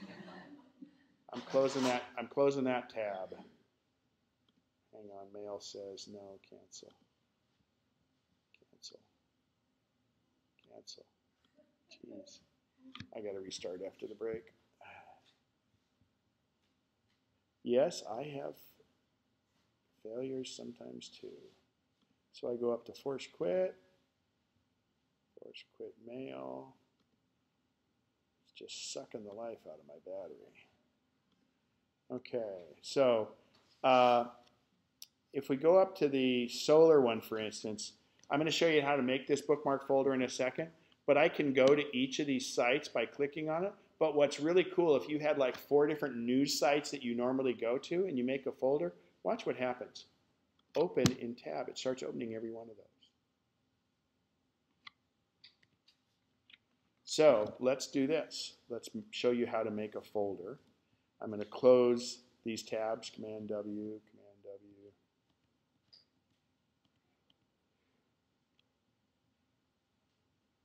All right. So if we go up to bookmarks and we say edit bookmarks, we get this little screen, okay? You can see your favorites are the top one, and you can see the folders within folders and things like that. But I want to add a new folder. Actually, if I go into favorites, sometimes this works. And I say here, and it says add bookmark folder. Okay? So I'm going to add a bookmark folder, and it pulls it up. It's at the bottom, and I'm going to call it test. And now it's down there at the bottom, but what I want to do is I want to get it on my favorites bar, so I'm going to drag it up. I got to wait for it to get going, and I'm going to go right into my favorites and put it right between TV and there. So now you'll see test came up here. So we've made the folder and we've put it in our favorites bar. And remember, your favorites bar is expensive real estate. You have to keep the names really short because you want to have a lot of them there to do different things. But when I do a folder, I can go here and I can say, let's go to apple.com. We'll go there. And then, once it finally loads, so I click up here in the address bar, click on it, and then there's a little thing here called a favicon. That's what that is. And I click and drag that. See, I'm trying to drag it and everything's trying to move out of its way. Oh, but if I hover over that folder and I let go, it says, oh, well, what do we want to call that? Well, we'll name it Apple. It's fine. Let's put in kenspencer.com. So now I click up in the menu bar. I click the favicon there, and I drag it over test. There we go. And let's do MacNexus. And then we click up here. There is no favicon. I'll have to fix that. There it is. Now, when I go click on this folder, all those ones I just put in are there.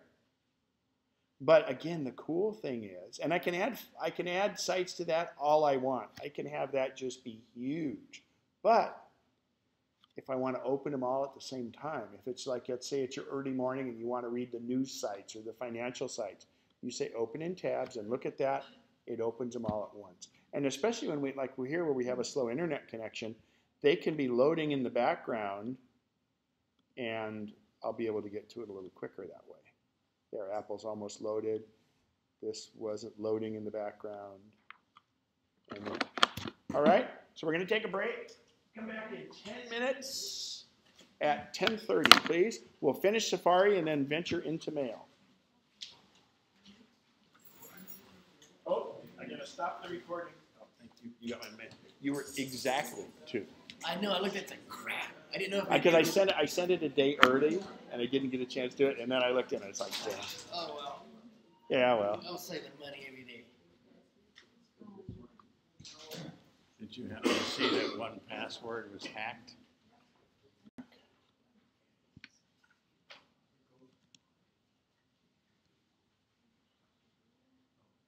Folders. Add to home screen. So if you go to a website, especially on your iOS device that you visit a lot, actually, I'll see if this works because we're having to, what internet am I on? We're not on. No.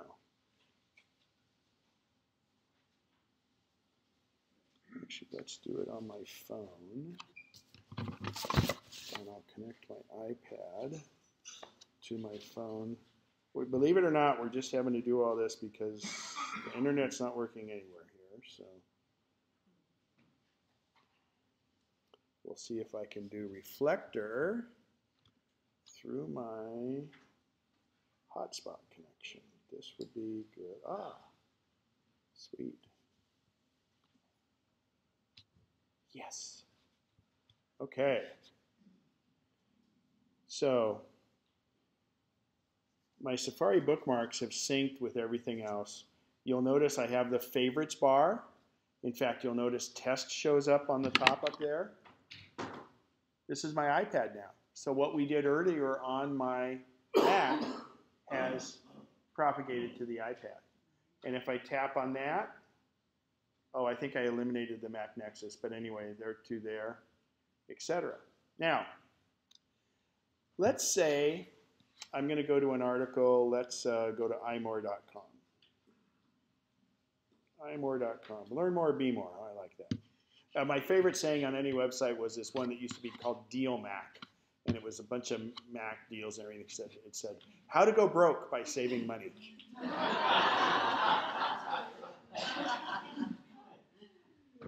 So, what's in Serenity Caldwell's WWDC gear bag? So I'm clicking on that.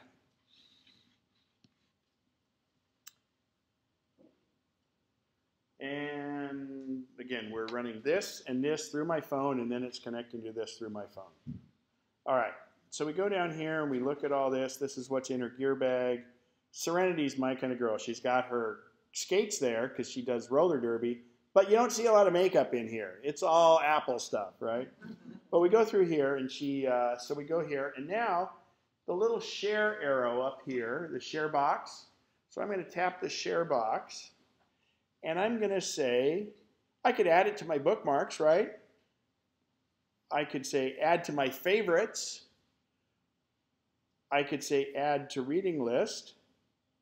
Let's add it to the reading list. And I'm going to, when we go back to the Mac, you'll see that that is in a special category, kind of a temporary holding pattern, where we'll be able to see that on our Mac. And I want to do one other thing on my device here. I've got to take this Apple site and I'm going to delete it. I'm having to make room on my home screen because that's the only way you'll see this. So when I go up to that same share box, actually many times you'll go to a website where it's reduced for your mobile. It senses this is mobile. You can do request desktop site. So if sometimes it doesn't give you what you want it to look more like it does on the desktop, which will be good. On the iPad, it's great for that, but on the iPhone, you maybe want the mobile one. But if I go back over here, it says add to home screen. So let's say this is a website I go to a lot. MacNexus, for instance, bless you. So if I say add to home screen, and it says there's what it's called, I'll just call this test, T-E-S-T, and I'm going to say add. And now, look at that. It now looks like an app on my iOS device, and that's simply a bookmark. But it's quick, easy access, because if Safari's not running, I just tap that, and it's going to take me right to that page. Actually, it was that page. I would have done iMore itself right off the bat. But that's how you can do it. The same thing on your Mac is you take that little favicon we talked about, drag it over to your desktop, and it won't show up cool like this, but it'll say a web clip, and you just tap on that, and that's a bookmark right to it. Go ahead. How do you delete one of those? Off the desktop? Yeah. So I'll delete this one. So I just press and hold, and then they get really nervous. They say, oh my God, I'm nervous. What's going to happen here? Are you going to delete me? Oh, yes, I am. Oh, do you really want to delete me? Sure. Yeah, I'll delete it.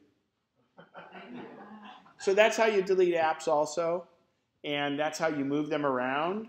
You know, you press and hold, and they get all nervous, and then you can move them. You can move them to deferred screens. It's kind of tough for me to manage because, like on my iPhone, I have over 1,300 apps. So, but I can use Siri to launch any of those, so that's not a problem.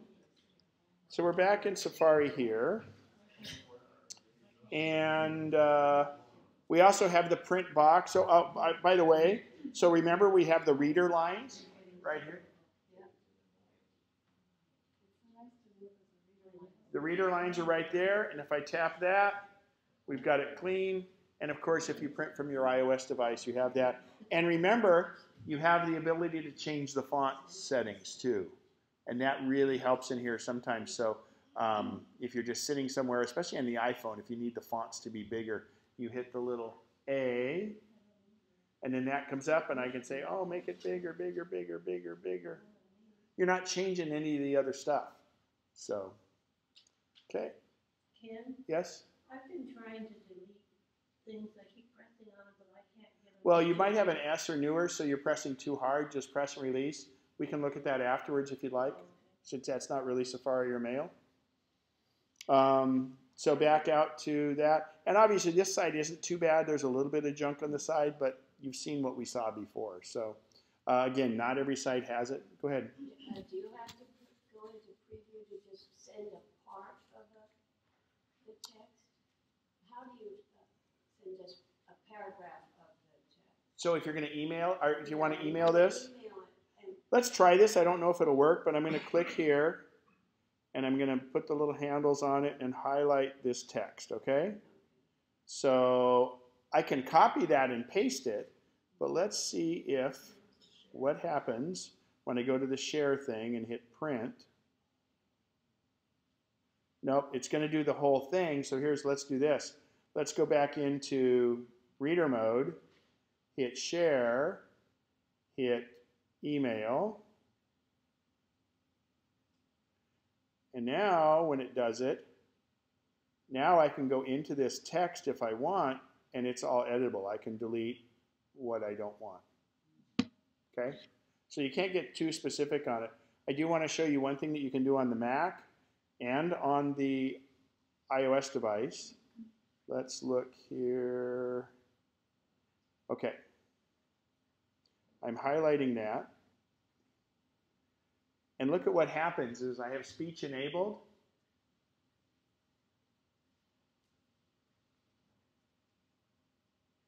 I've been in Northern California for 6 WWDC since 2011, 1 in-town experience, and 5 cross-country packing journeys.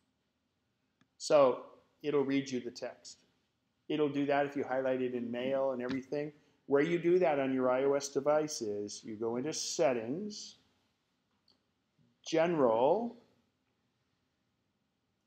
Accessibility, and Speech, and you select Speech Selection, turn it on. In other words, you select that area and tell it to speak to you. I do this, I have my phone mounted, I can stop, I can highlight it on it, and I can have it play through the Bluetooth in my car for me. So not only can I text and email while I'm driving, I can now read the internet. So, all right. So go to Settings, General, Accessibility, and then Speech. And then it's Speech. Speech selection reads selected content. And his speakers are louder than mine. He's looking around, he's like, who's doing that? That's you.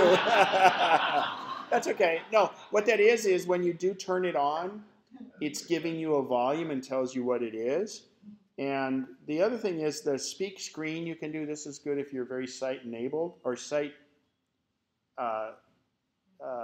impaired. You hit speak screen and it'll do the whole screen. And then the other little thing is you notice his was kind of slow, hers was real fast. You can be a tortoise or a hare for it to speak your selections for you. And you'll really... Speech selection reads selected content. So when we had the guy from the the Sacramento Society of the Blind, he has his speech going like wicked fast because he's not encumbered by seeing things. He can listen to everything. So, all right. So then what we want to do here is we'll go back to Safari on our Mac, and we'll go to imore.com. Oh, actually, wait a minute. I was reading Serenity's article. What did I do with it? I put it on my reading list. So if I go up here to this little thing right up here that looks like a book, if I click, click on it open, And look at these little glasses. That's my reading list. So if I click on that, oh, it says error. Oh, it probably wasn't fully loaded when I did it. Maybe someone wasn't fully loaded. So we'll see if it loads. Dun, dun, dun. Well, actually, what I can do is, watch this. So up in the upper right-hand side here, you see this little interlocking boxes? Well, now it's loading for us. But if I go here, this shows my tabs that are open. But look at here. Oh, my iPad mini. These are the tabs that were open. And I have a few tabs open. You can have unlimited tabs open, and I do. That's how many tabs I have open on my iPad, so it should be my most recent one. Oh, there it is. So this is on my iPad, even if my iPad was shut off, and I click that, and the article will come up now. And it's from the reading list. It just didn't save it quite correctly, and I think it's because of the internet problem we're having. But if I come down here and I say, I highlight this. Why isn't it highlighting? There we go. So when I highlight it, I control click on it, and I say speech. I've been in Northern California for 6 WWDCs since 2011, That's not her voice. 1 in-town experience, and 5 cross-country packing journeys. So you can speak it to you, and that can do it when you're doing a document and email, things like that. Let me look at what other Safari things I don't want to miss. Oh, search on page. This is huge. All right, so here's an article, and let's say we want to find the word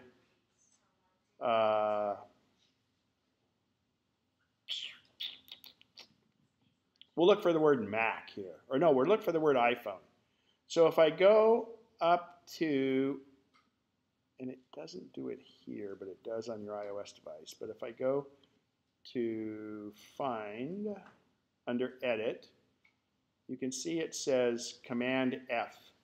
Now if you'll notice in the upper right, we get this little window. And I'm going to look up the word iPhone. I'm going to try type the iPhone correctly. iPhone. Geez, you'd think after 10 years I could spell iPhone. All right, so now it shows me that the word iPhone on this page is there 8 times, and there's some little arrows. See? So now, and look at what it does. This is the current one it's on. And when I click the arrow to the next iteration, there it is. Then the next iteration, the next iteration. Now, this is really helpful if you're in the news a lot and you want to search for your own name. But how many times do you have a long article and you're looking for something in particular? This will do it. And if it isn't there, it'll say no results and it won't do it. So you just simply go pop, pop, pop, pop. And then it goes around and starts at the top again. And you can see it actually takes it out of the header like that. So it's very, very useful if you're looking for specific things.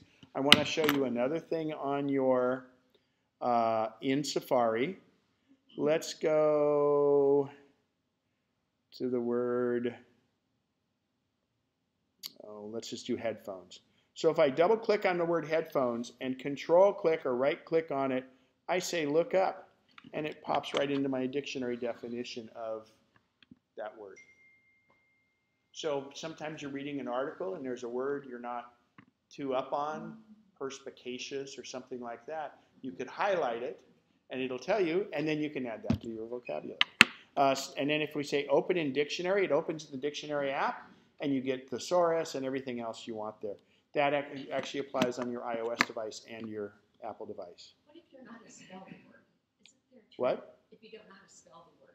Well, it wouldn't be in the article if you didn't know how to spell it. I'm just saying, you're typing, and you don't have to, you showed us once a long time ago how to find, how to get the spelling. Google will do it for you. Oh. But that was the Google thing. It was an Apple trick. That'd be a whole different, it's dictionary and all that. So I'm going to field any quick Safari questions because we've got to move on to mail. Okay, quick one. So iMore is used when you want online or as an app? It's just a website. No, I made it look like an app by saving it on my iPad, but it's just a website. It's the new version of Macworld, for instance. It's just, they're wonderful. They have great articles. They are the best Apple information site by far. Thank you. And we've had them present at our different things. Serenity Caldwell, Renee Ritchie, and I listen to their podcasts. I mean, they're doing a fantastic job, and they have full to-do guides. If I want to teach somebody, if somebody's brand new to an iPhone, I have them go to imore.com and get their whole iPhone guide. When you did the search for the word iPhone, for that article that you're searching in, you didn't highlight the article first. No, I don't need to. So it's looking in the page. It doesn't have to be highlighted. So it's essentially rendering the page, and it's looking for it yourself. You don't have to highlight. It doesn't. It's the whole page, not what you've highlighted. And this is on Google? No, this is just a website. It's a website. Okay. Yeah, and this little find, so I'm going to hit done. So the easiest way is do Command F. This pops up, and it's only going to search that page you're on. But here's what's cool is, let's say I've got 3 different tabs up. If I type this criteria, like I've got iPhone on this one, let's go over here to, Apple. They don't have a lot of dialogue on this site. But if I hit Command F, look at that. It still has my most recent search in there. And then it says there's 4 iterations of the word iPhone. There. Command F brings it up. Or if you go to Edit, Find, and I don't want Google, I go to Find. Command F. And that's very, very helpful.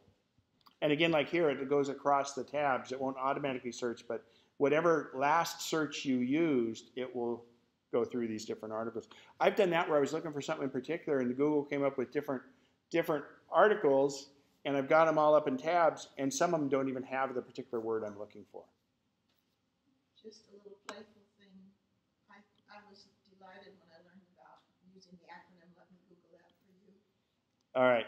So, like we said earlier, again, I look like a hero sometimes because I can Google things pretty well. But many times people they'll email me a question that would be so easy to put that same question in Google. So let's try this. Let me Google that for you.com. So somebody may come up and I'll say, hey, if you're having problems with that, go ahead and reboot your phone. So they could easily put into Google, how do I reboot my iPhone? So rather than me spend time sending them back links and everything, I'll say, how to reboot iPhone. Okay? And then I'll say, get link. So there I've got the link. So what I email back to them is this little link, and here's what happens on their end.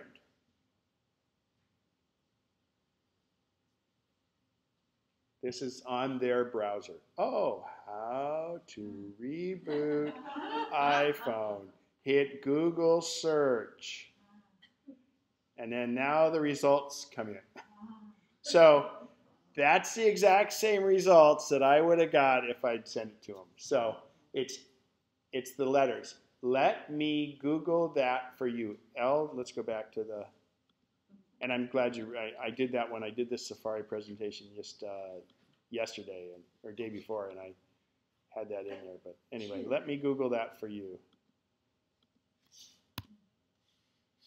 Google that for you.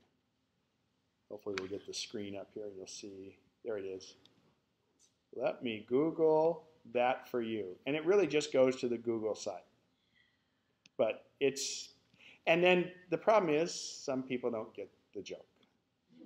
And they go, well, I went there and it didn't do what I wanted.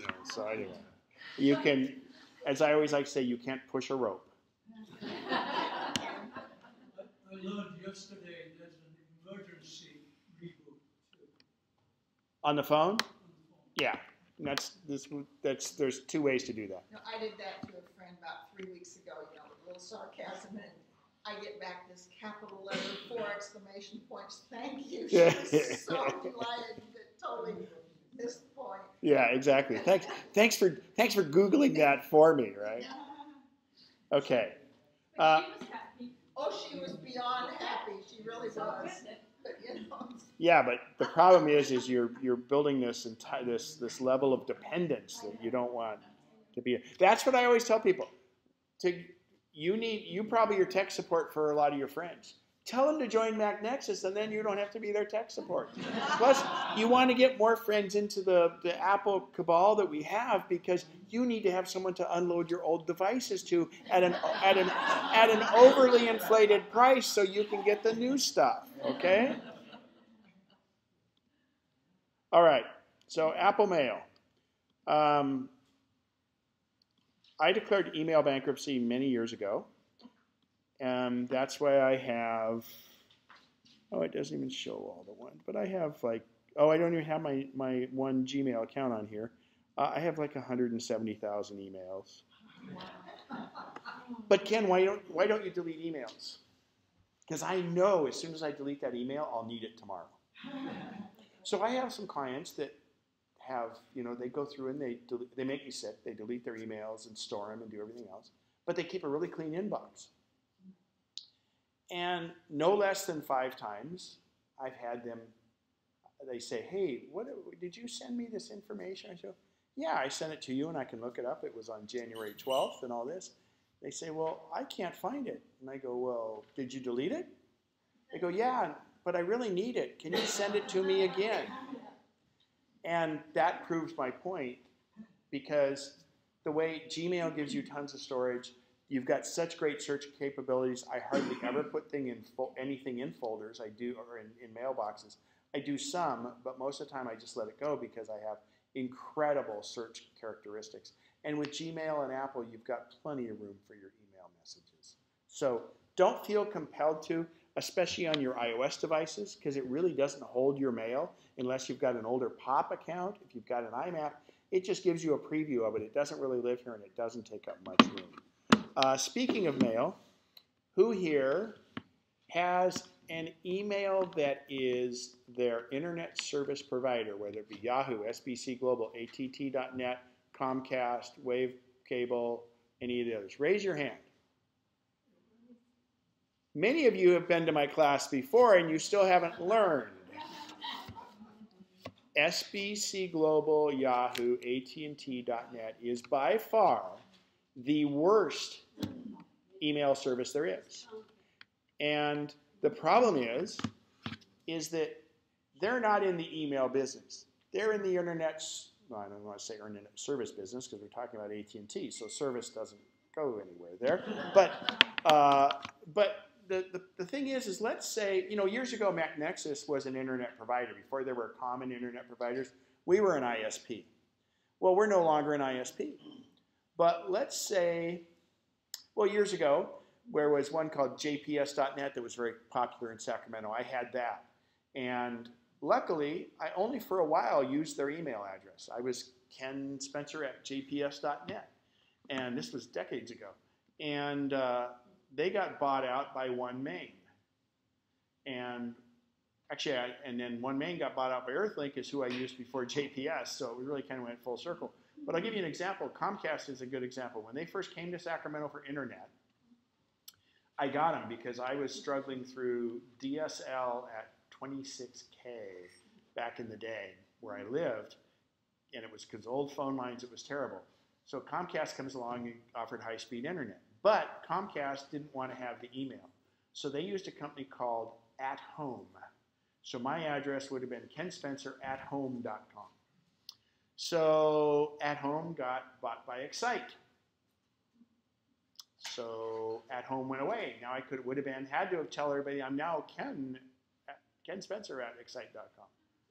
Then all of a sudden, Excite goes away, and Comcast says, well, I'm going to let AT&T handle my email, because it was ATTBI at one time, if you were back in the old days of Comcast, ATTBI, the BI for broadband internet. And even though we're a competitor of Comcast, Comcast didn't want to have the email because email has a huge amount of customer support and service met with it. So I was ATTBI. Then Comcast decided they're going to handle the email themselves, so it became Comcast. And I'm sure in the near future it's going to be Xfinity. But if you had been a customer, and if you'd have been a customer of theirs and using their email address, you would have had to change it 5 times along the way. And the stupidest thing is, you could have stayed with At Home the whole time if they had done their work on the back end. But they wanted to brand it and make sure that everybody saw it. So in that case, it would have been 5 different changes. This was before Gmail. There was Hotmail, was about the only, and Yahoo were the only free services. But I went and registered my own domain. I had ken@kenspencer.com. I got it because I didn't want somebody else to get it. Luckily, I got it. But during that whole time, I used that as my email address, but I had it forwarded to At Home. I had it forwarded to Excite. I had it forwarded to ATDBI. I had it forwarded to Comcast. So none of my friends had to change their settings for me. I never had to change my email because I had a non-internet provider email. I can't say it strongly enough. Get rid of it. ATT Yahoo is the worst, and that's what SBC Global and AT&T use. The worst email server. You always get this thing, can't hit the server, please reset your password, all this other crap, and it's the one that gets hijacked a lot. It doesn't get hacked a lot, but it gets hijacked a lot. And it's just been bought by Verizon, another company that is so well known with excellent customer service. So, become a free agent. Don't use Comcast for your email. You can continue to have it, but going forward, I recommend Gmail wholeheartedly. And get 2 or 3 accounts on it and have it. And you can use it. They have the best spam filter. They make their money by people going to the website and reading their mail where the ads show up. If you use the Apple Mail program, which we're going to talk about today, you don't even see those ads. Google makes nothing off of you. But that's okay. They're making plenty of money. So the other thing is by being a free agent and away from, like, for instance, when I moved to Sun City, Lincoln Hills, I had Comcast for my internet. Luckily, I never used them for my email. But up there, they don't have Comcast. It's Wave Broadband. She has Wave Broadband in West Sacramento. So if you move from Sacramento to West Sacramento, you would lose your Comcast email address within 30 days of ending your account. Some people keep paying them money when they're away from just to keep that email account. Become a free agent because the internet's changing dramatically. In the next 3 years, you will no longer get your internet over wire. There is a thing called 5G coming out that will come over just over the cellular towers. Gigabit speeds and huge bandwidth. So you want to be a free agent and you go to Gmail and things like that. Plus Gmail is designed to have multiple devices so you can check your email one place and whether you read, reply, or forward, it syncs with all your devices. Why don't you recommend Apple iCloud? That's a good second choice. There's some issues with it. And you actually have to pay for more space if your email gets too big, talking to the guy that has 170,000 emails. But there's some, I mean, if you want it to be safe, the safest, most secure, most private, by all means, is Apple. The most versatile is Gmail. Part of the reason I use them both. I have KenSpencer@Mac.com, and I have my shortest one, nosken@gmail.com, that I use. I have 3 different Gmail addresses I use predominantly. But it's because they give you 15 gigabytes of storage. You'll never run out, and I can go back in there and search it. But one thing, so Apple's all private and secure, and that's why we love Apple, and that's important. And believe me, that comes into play.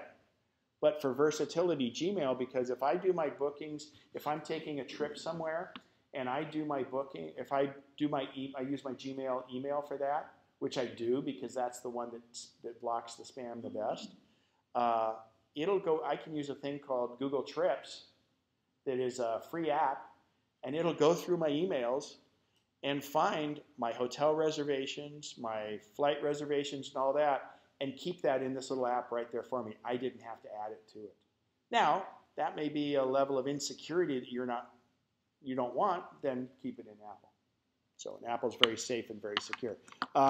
People get a little bit worried about Google and their security and stuff, but the funny thing is Google is pretty respectful about it. But remember, they make their money by your demographic, so it's not as tight as Apple, but they at least disclose everything they're doing. You wouldn't believe it, but your Comcast, your AT&Ts, your Yahoos do more scraping of information out of your stuff than you can imagine, and they do a heck of a lot more than Google, but they just don't disclose it. Google discloses it, so then it looks like they've got a mark against them.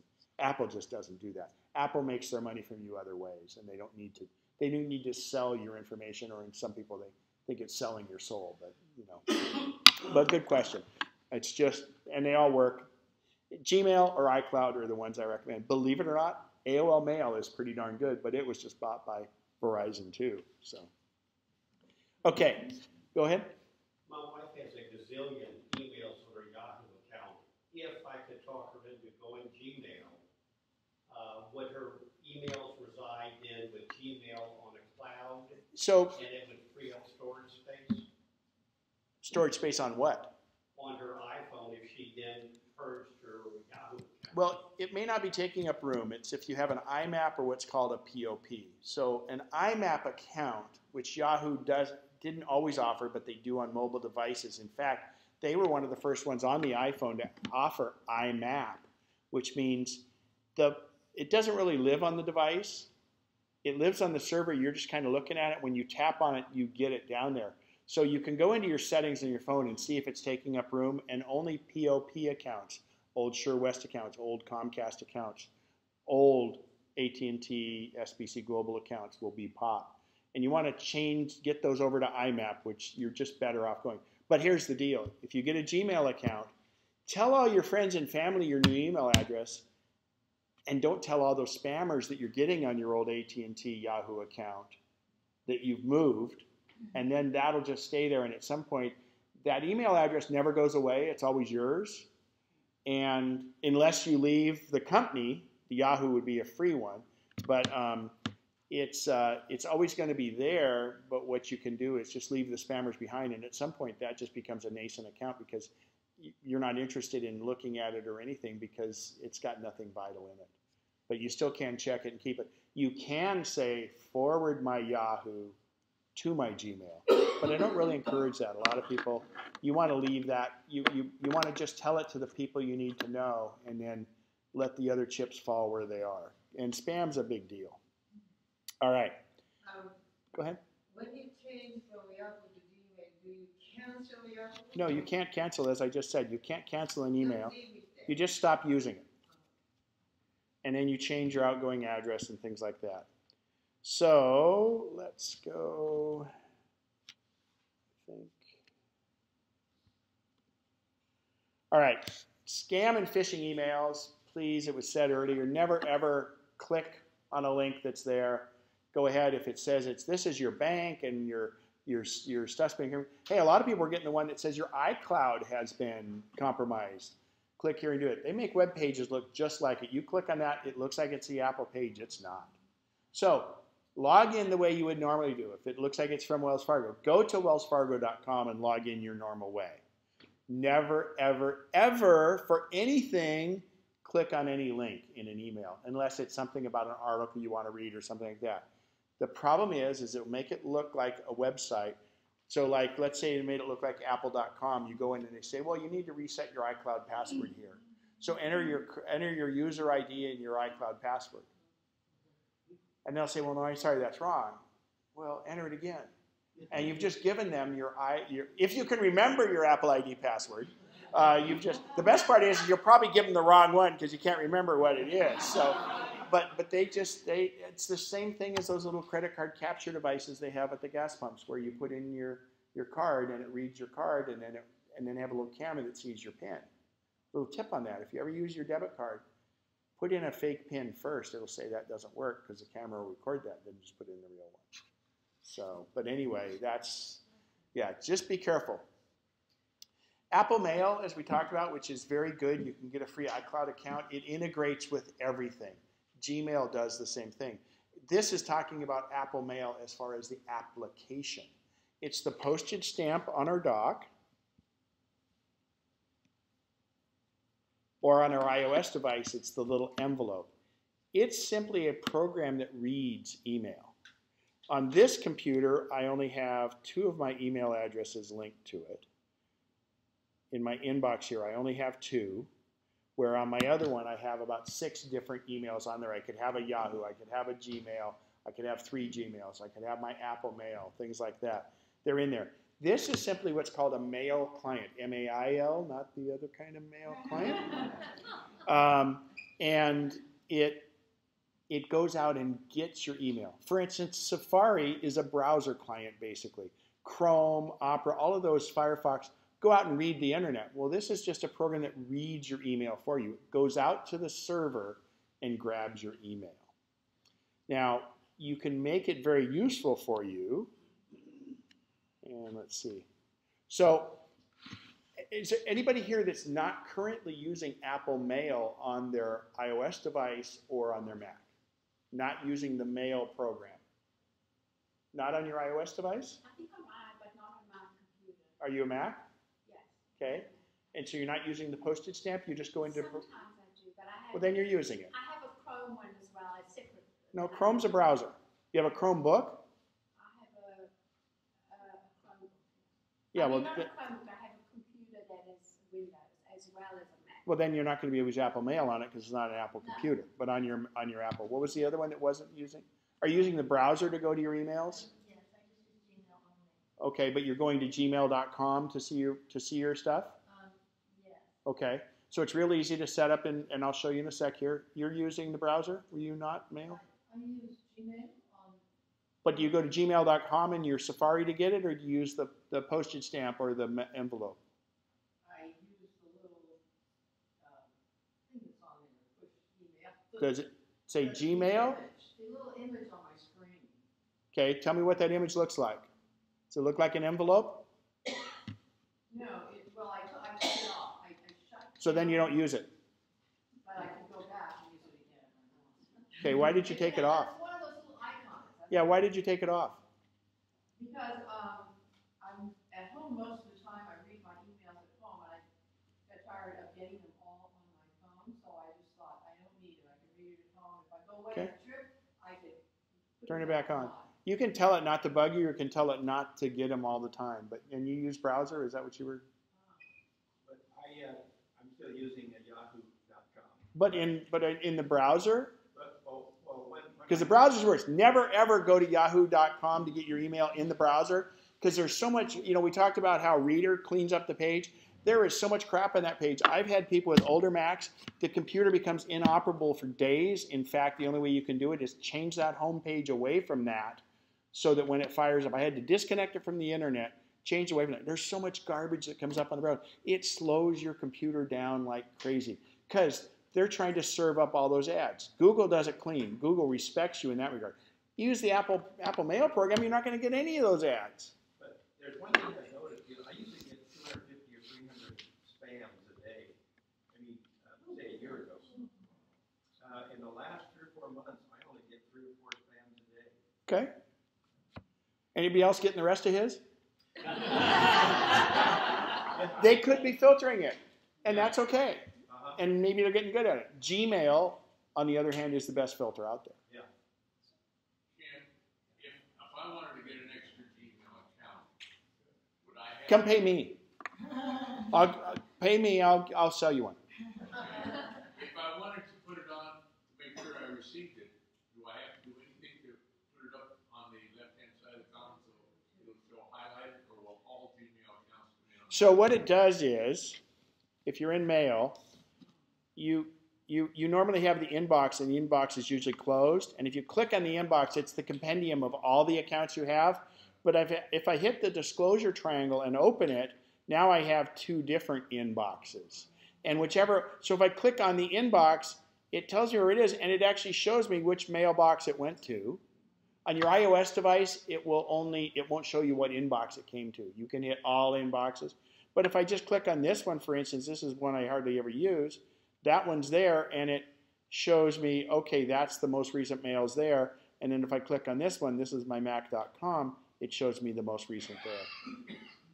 Okay? But if I hit the inbox, it's the compendium of all of them. So if I have 8 accounts, I just keep it on the inbox. But if I want to check one account to see if what's just happening in that mailbox, I'll do that. Does that make sense? Yeah. And that's the beauty of it. If you had a Gmail and a Mac and a Yahoo, you'd have to go to 3 different browser windows. And the beauty is this way I could reply to it. And by using Apple Mail app, it integrates with everything. You saw earlier how we emailed a web page. Excuse me, how we emailed a web page. Well, also, if you want to add photos from an email into photos and things like that, it's all integrated in here. I don't think I use Apple Mail. Well, you don't have the Apple Mail program, the postage stamp? I don't ever hit that postage stamp. Would you go to a browser to go to your email, like Safari? Yeah, Safari. Yeah. So no, do it this way. And I'll show you how to set that up. Okay. So the way we set that up, you can Google it, or if we go in, so with the first time you fire up mail, you're going to be faced with a screen. I'm going to show you how to get that screen. But this is if you, in fact, already have it set up. You go to Preferences. I could go to Add Account, but I want to go right to Preferences. And I go to General, Accounts. Then there's a little plus sign down here. Now, see, I have some accounts on here that I don't have active on this computer, because this isn't my everyday computer. I just kind of use this for other stuff. I would just activate them. But if I hit the plus sign down here, this is the screen you're faced with the very first time you fire up mail. And it says, choose a mail account. Okay? So I don't encourage you to use your Comcast email. You can. You would say add other mail account. If you're using an ATT, SPC Global, you'd use Yahoo. If you wanted to use Google, or if you have a work one that's an Exchange server, it's there. So if we type in Google. Now, remember, you have to have the account already. This won't create an account. This will just add the account to your mail program. So to go get an account, you go to gmail.com and create an account there. Enter everything. I'll ask for very little. And then create it, and remember that password and write it down and use the protocol, but then tell Safari to remember that password because you'll want to have it remembered there. It also will remember it in here. But then if I'd already got the account made, I click on Add Account, and then you come in and you say, so you type in whatever account you just made,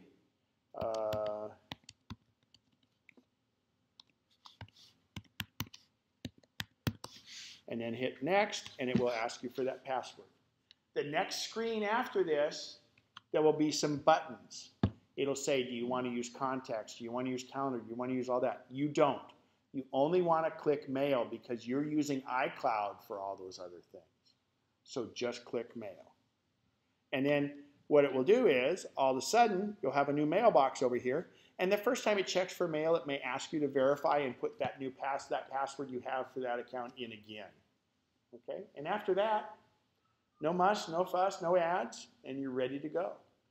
Those of you that aren't using this, do it. Those of you that are, you can add that new Gmail account. You're going to rush home this afternoon and get rid of your other account. Don't get rid of your other account. Just start using less. And then what you do is start emailing your friends and say, hey, I've switched to xyzgmail.com or xyz@icloud.com. Please update your address book. All right. Go ahead. So when you open new email Gmail account, how can you transfer all those contacts from Yahoo to? You don't need it. You're not using the contacts. You're using the contacts that are in your address book. Those are syncing with it already, and that's in your contacts already. If you use the Apple Mail program, it doesn't matter what so you can set it up, but it's using its own address book that you've already used. You're not having to use the Yahoo address book. So you're supposed to have address book other than Yahoo. You're overthinking it. It's automatic. I have a box here called Previous Recipients. These are everybody that I've communicated with, if they're in my address book or anything, and that's in there. It's part of Mail. It looks at if you have a Yahoo account and you sent something to Tom Jones at musicisme.com or something like that, and you now have a Gmail account, and you say, send music to Tom Jones at musicisme.com, it's going to go because it's the computer that's storing that address. You're not using Yahoo to pull that address out. That's the problem. If you use a browser, everything is specific to that browser. This is a little bit getting in the weeds, and I have we do a whole class on contacts and stuff. So we've got to pound through mail. So we're not going to do signatures today, but one thing I want to point out is the big tool you have here is a thing called junk. So we have a junk folder, and you can see how it syncs. Some of these things are, oh, that's actually Scott's Cheap Flights. I don't like that in junk because that's a great one. So it comes in brown, and it goes in your junk folder. Your email provider will sometimes filter the spam for you, and it won't even come to you. But other times it'll come through. But what's cool about the Apple Mail program is if you get something and you say, I don't want this in my inbox, I'm going to send it to my junk box. Now, you also want to go check your junk box every so often to make sure that you haven't gotten an email from somebody you know that's in there by mistake. And if you did that, you would click that and you would say not junk. Okay? Now, I use this as a tool. For instance, Airfare Watchdog, Princess Cruises. I'm not going to go on a cruise again for a while, but I don't mind getting the email. So I have it bypass my inbox and go to junk. So if all of a sudden I decide that I want to go on a cruise, I go into my junk folder and look for the most recent ad from them. And then I can set my junk folder to automatically delete things after 30 days. Because most things, anything that's in your junk folder, so you can use it as a tool for things you really want to subscribe to but don't want in your inbox. Or if it's really junk, you don't want it to sit there forever, and you can say delete after 30 days. So that's the difference then, one of the differences between junk and trash, right? Trash, you just don't ever want to look at it again. Well, trash is when you want to delete it, and it goes, and then your trash will usually empty after a certain amount of time. But yeah, trash is when, yeah. And then the beauty of it is, if you go into settings, let's go to our mail settings. Oh, so here's one thing. Okay. Let's say, okay, for instance, if you go to MacNexus.org, actually I'll show you this. This is a sideline. MacNexus.org. You'll notice here I have a little thing that says, click here.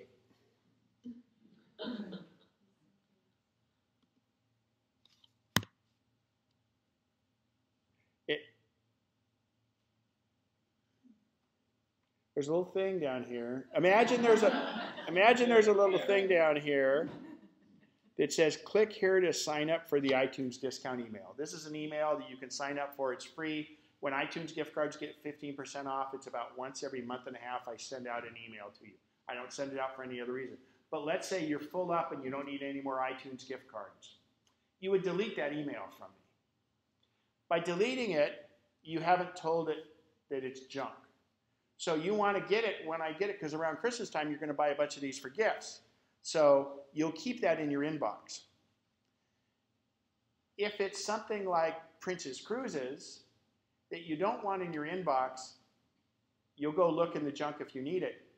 Tell it it's junk, and it goes in the junk folder. But let's say you get this message about this little blue pill or how you can enhance any part of your body that you want, and you know that it's spam. Don't just delete it, because you'll keep getting it from the same person, like what we would get if you had enhanced body parts. Anyway, so you click on it and say it's junk, and then it learns it's junk. If you want something, you want to delete a message, but still keep that person active in your inbox, don't hit junk, hit delete. If you take spam and you hit delete before you've told it it's junk, it'll keep getting it. Okay? So junk is a tool. Did you have a question there first? Go ahead. Is there a way to filter out some of that spam permanently? Yeah, there's rules you can make which are pretty specific, and I'd have to get with you on that. But If it's from the same thing and you hit junk, it's going to go to, you don't care if it's in junk, if your junk is set to, so what I do is I go into mail preferences, and I go into mailbox behaviors and say junk.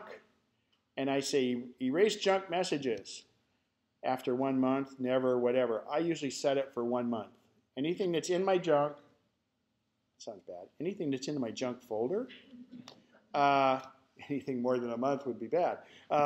Anyway, you can set it to delete it if you want. And remember though, if it deletes it here, it deletes it on all your devices because you're telling it to take it off the server, okay? Junk's very useful, and the more you teach it, the better it gets. So if you really want something to go in junk, remember it doesn't have to be spam. You can make it be something, some subscriptions that you subscribe to that you want, but you don't want them in your inbox. What if you suddenly want it from junk back to? You can tell it it's not junk, and it will unlearn it. So then the subsequent ones will still come to your inbox. But if it's in your junk, you can read it, you can do whatever you want with it, but it may disappear after 30 days. That makes sense? Everybody got that? Go ahead. There's junk on the iOS device doesn't work too well. And the problem is junk filters don't go from one device to the other. They're device specific. Where did you go to get into that? To junk? Yeah. I just clicked on the junk folder down here, but you have to have the mail settings set up to have a junk folder. Okay. Oh, data detectors. This is huge. Let's go here. Let's send an email.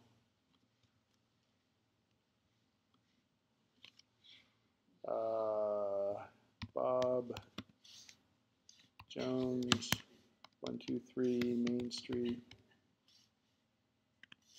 Sacramento.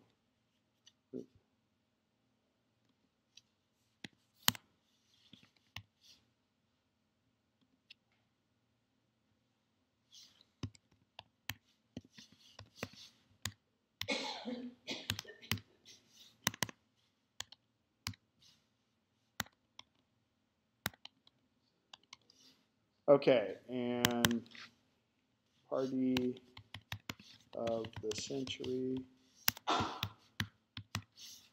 Jeez, Ken. Trying to go too fast. This is why I use dictation all the time. Century,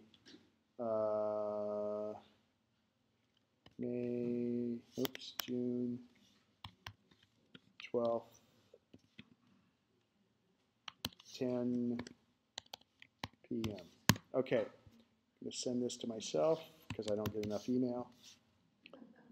So I let it autofill. You always let it autofill and send.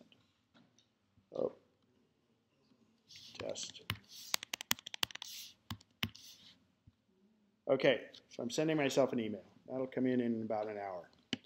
So with this, I'm going to show you data detectors in a second here. While we're waiting for that to come in.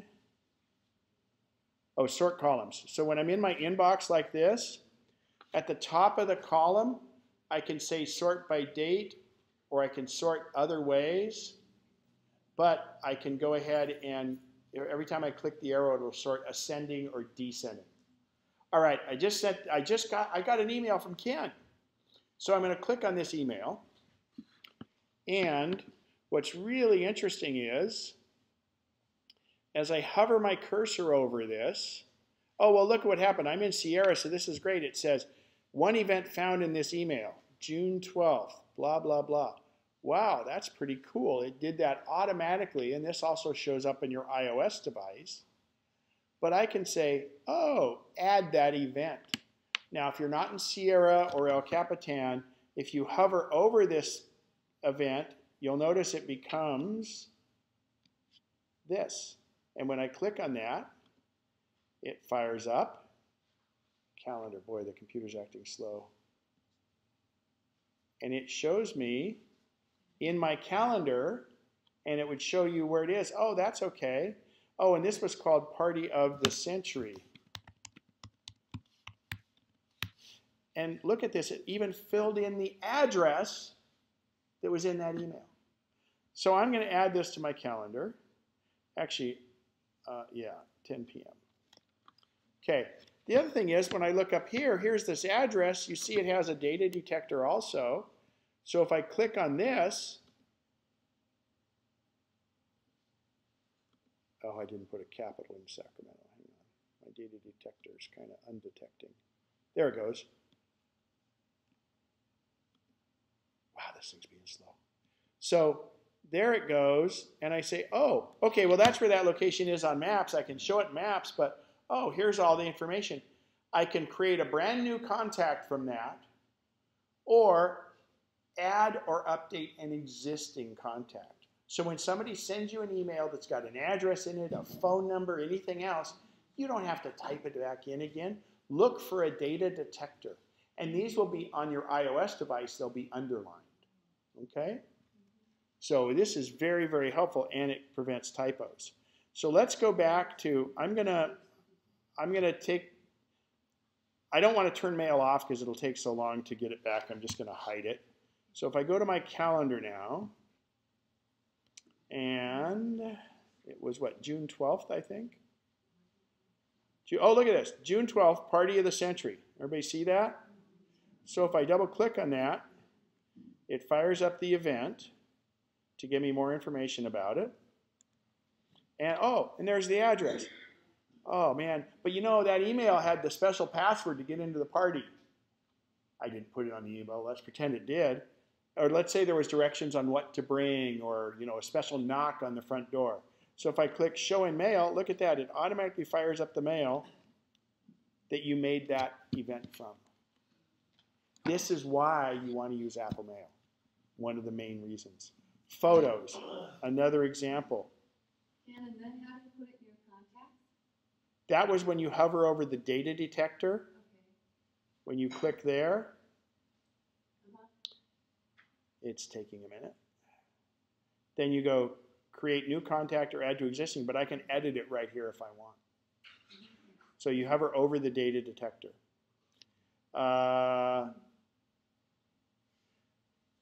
Another thing you can do when we do a new message, this is really cool. You can go up here. Oh, actually, by the way, this is not usually up there on top. See this A? That's how your menu bar usually is on these. Actually, your BCC is missing also. So this is how it comes from the factory. So if we go over here and we click on this, this is the photo browser. I don't have photos up, but I'll show you one thing before that. If we go to stationery, here's all this built-in stationery. You cannot modify the actual thing here. You can put whatever you want. But I'm going to go to this photos one, and we're going to say, okay, let's use this. So it made this neat stationery. I can fill it in. Not everybody will be able to see it, but whatever text you put in it, they'll be able to see. And then whatever photos, I want to fill these with photos. So if I go up here, this is called the photo browser. Now, my photos program is not open, and this will take a minute to populate. So this is going into my photos program. Even though it's not running over here. Okay, so while that's running, I'll go up here and you say hide or show BCC. So I'm going to click BCC, and now I have the BCC field. Anybody here doesn't know what BCC and how to use it? All right, it means blind carbon copy. Blind carbon or blind courtesy copy or blind carbon copy. And what that is if you put 10 people in the to line, everybody's going to see everybody else's email address. You've all gotten emails that have about 35 people in the to line, and that's terrible because I've seen businesses do it, and all of a sudden you have their customer list. That's not really smart, but not that I've ever used those. It really, it's also bad etiquette on the internet because everybody sees everybody else's email address, and that's how spammers get email addresses. If you put it in CC, that is the same thing. But let's say I want to send an email to my brother and I want his wife to see it also. I'd put it to my brother and then put CC for his wife so he doesn't have to, he knows she saw it also. So that's carbon copy or courtesy copy. BCC means if I have a list of 25 people and I want to send it out, no one sees anybody else's email address. It looks like I addressed it just to you because they don't see anybody else. And sometimes you'll see undisclosed recipients, but on the Apple Mail it doesn't do it that way. And you'll go in and it's nobody else sees everything else. When they hit reply, it replies back to you, and that's it. That's a great way to do it. The only time you wouldn't want to do it is, let's say somebody emails out and they're going to do a potluck party. And they want everybody to respond with what they're bringing. You want everybody else to see what you're bringing, and I always respond really quick and say, I got the salad. So, you know, and I get on that as quick as I can, and everybody else knows the salad is already taken care of. Oh, Ken, he did that again. But, you know, they don't want me to cook food, trust me. So that's the one time when you would want to put everybody in the same group on that. If you have a joke list and things like that. All right, so go ahead. Oh, well, it's a little bit changing the subject. Is it about mail? Oh, yeah. Okay. Is there a way to create a keystroke where I can get the text, please do not reply to this email? Uh-huh. Show me how to do that. Nope, after class. Okay. Everybody else want to see that? It's text shortcuts, and it's in, and you can Google it, but it's called text shortcuts, and you have it in your Mac and on your iOS devices. So like a lot of times if you just print your email, yeah, it's text shortcuts, or keyboard shortcuts too. So it's keyboard, it's under keyboards, and it's text shortcuts. Let's look at,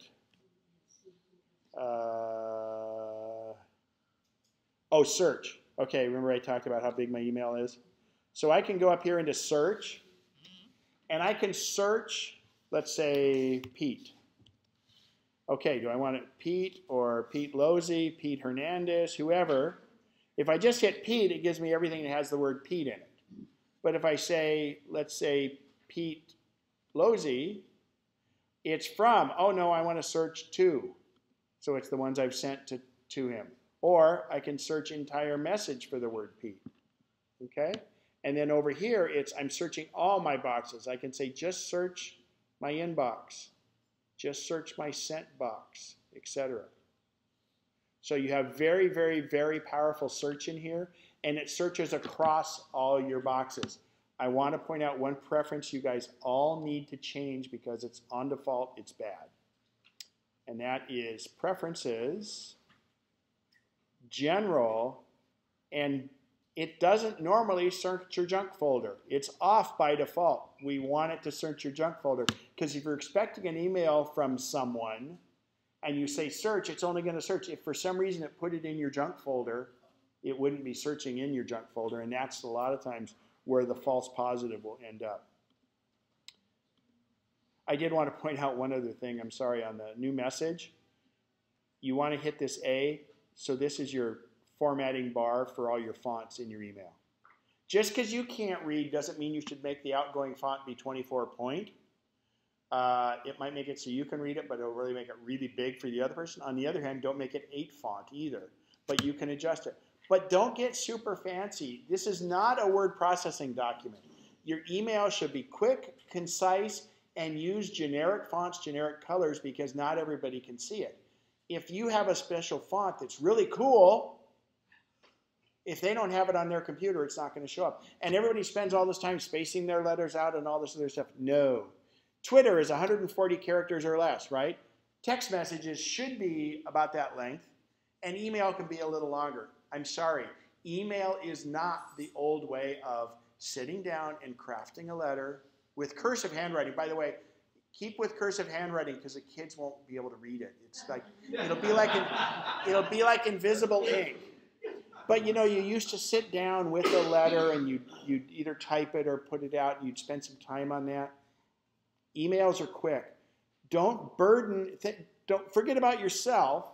Don't burden the recipient with reading this long email that's full of garbage when you could say it, be concise. If you can say it in 3 sentences, say it. Don't say it in 12 paragraphs. Because Lord knows we all get a lot of email. And it's called TLDR.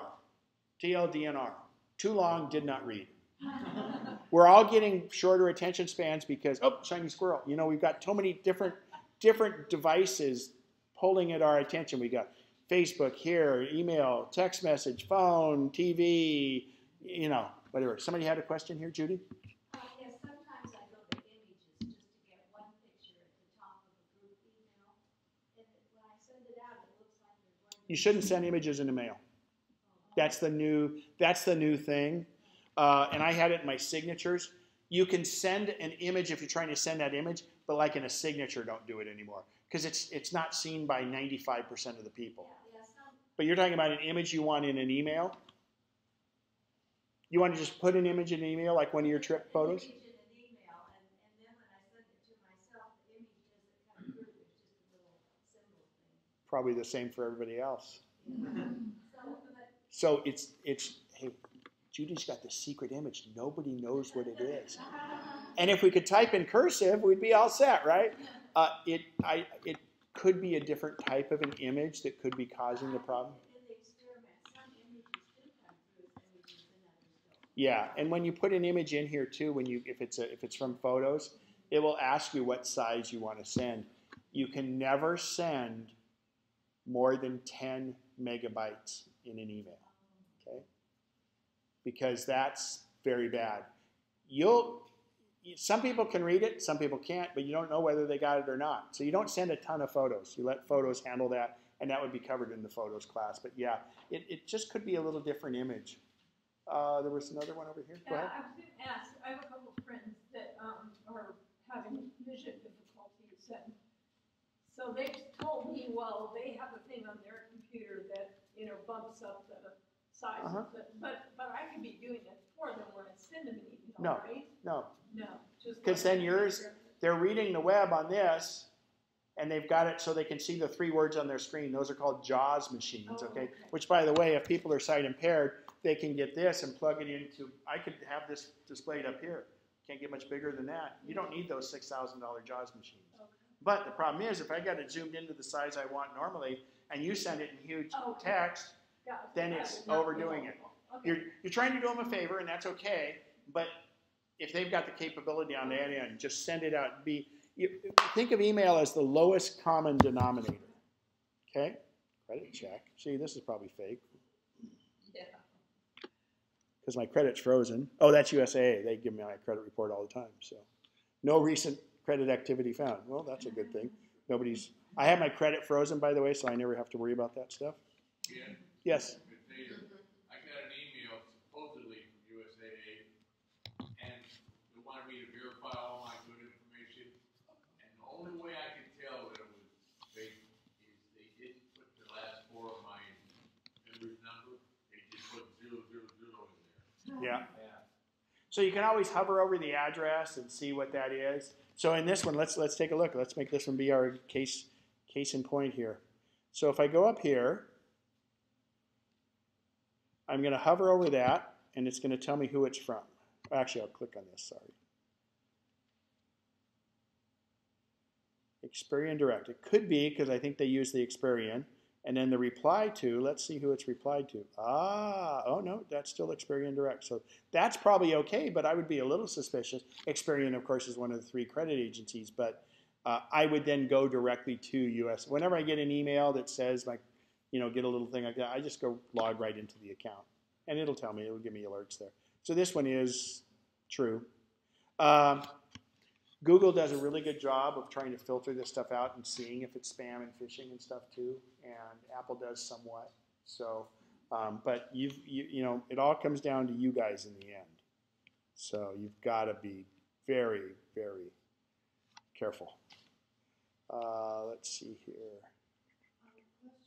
Okay. I've had emails from somebody who said that their account was scammed. And so when I open that, does that make me more vulnerable? Good question. So the email is saying they've been scammed, and they said, don't open what I sent you when I was scammed, or is this saying I'm... It's a friend of mine said, no, it says attention scam. Okay. So I opened... So they're trying to send you the scam. They go, I got caught, so it's time for you to get caught? That's the kind of friend we all want to have. Those people go into our junk folder. So here's the deal. You're on a Mac, you're on an iOS device. You 99.8% of the time can't get hurt. If you don't keep your system updated, is that little 0.02%.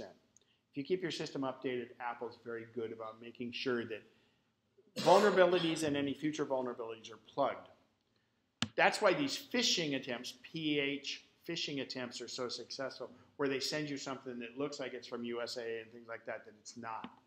Those have nothing to do with your computer. They have to do with the psychology of the con man. And your computer, so I've gotten emails before that I knew had viruses in them. I click them and see what happens. Nothing happens. Can't worry about it. You might occasionally get a malware pop-up. The problem is, and everybody used to say, well, apples don't get infected because they're such a small part of the market, they don't write the things against it. That's a load of hooey, because virus writers and scammers, if they're not trying to get something from you monetarily, they're like these guys just doing graffiti. The guy that gets his graffiti on the best overpass, he's the king of the graffiti guys, right? So the guy that would write a successful replicating virus for the Mac, he would be the king. So it's not that they don't try, it's they can't, because it's a very safe, secure platform, because it's designed from that way. In fact, it's even going to be more safe this fall when we go with a new file structure system. But it doesn't mean that it's completely invulnerable. It can have some things. So you want to stay on top of your updates, still be suspicious. There's been theoretical instances of them happening, but it's not. As far as email accounts, though, email accounts sometimes get hijacked. I know a lot of people that have had their email address used by someone else, and they get these email back. They go, God, or you get all these bounced emails that look to come from your account. Someone just had your email address, and they're using it. And that's one of the main reasons to get off Yahoo, because 98% of the time this happens to a Yahoo account. And it's sad. And so don't really get in.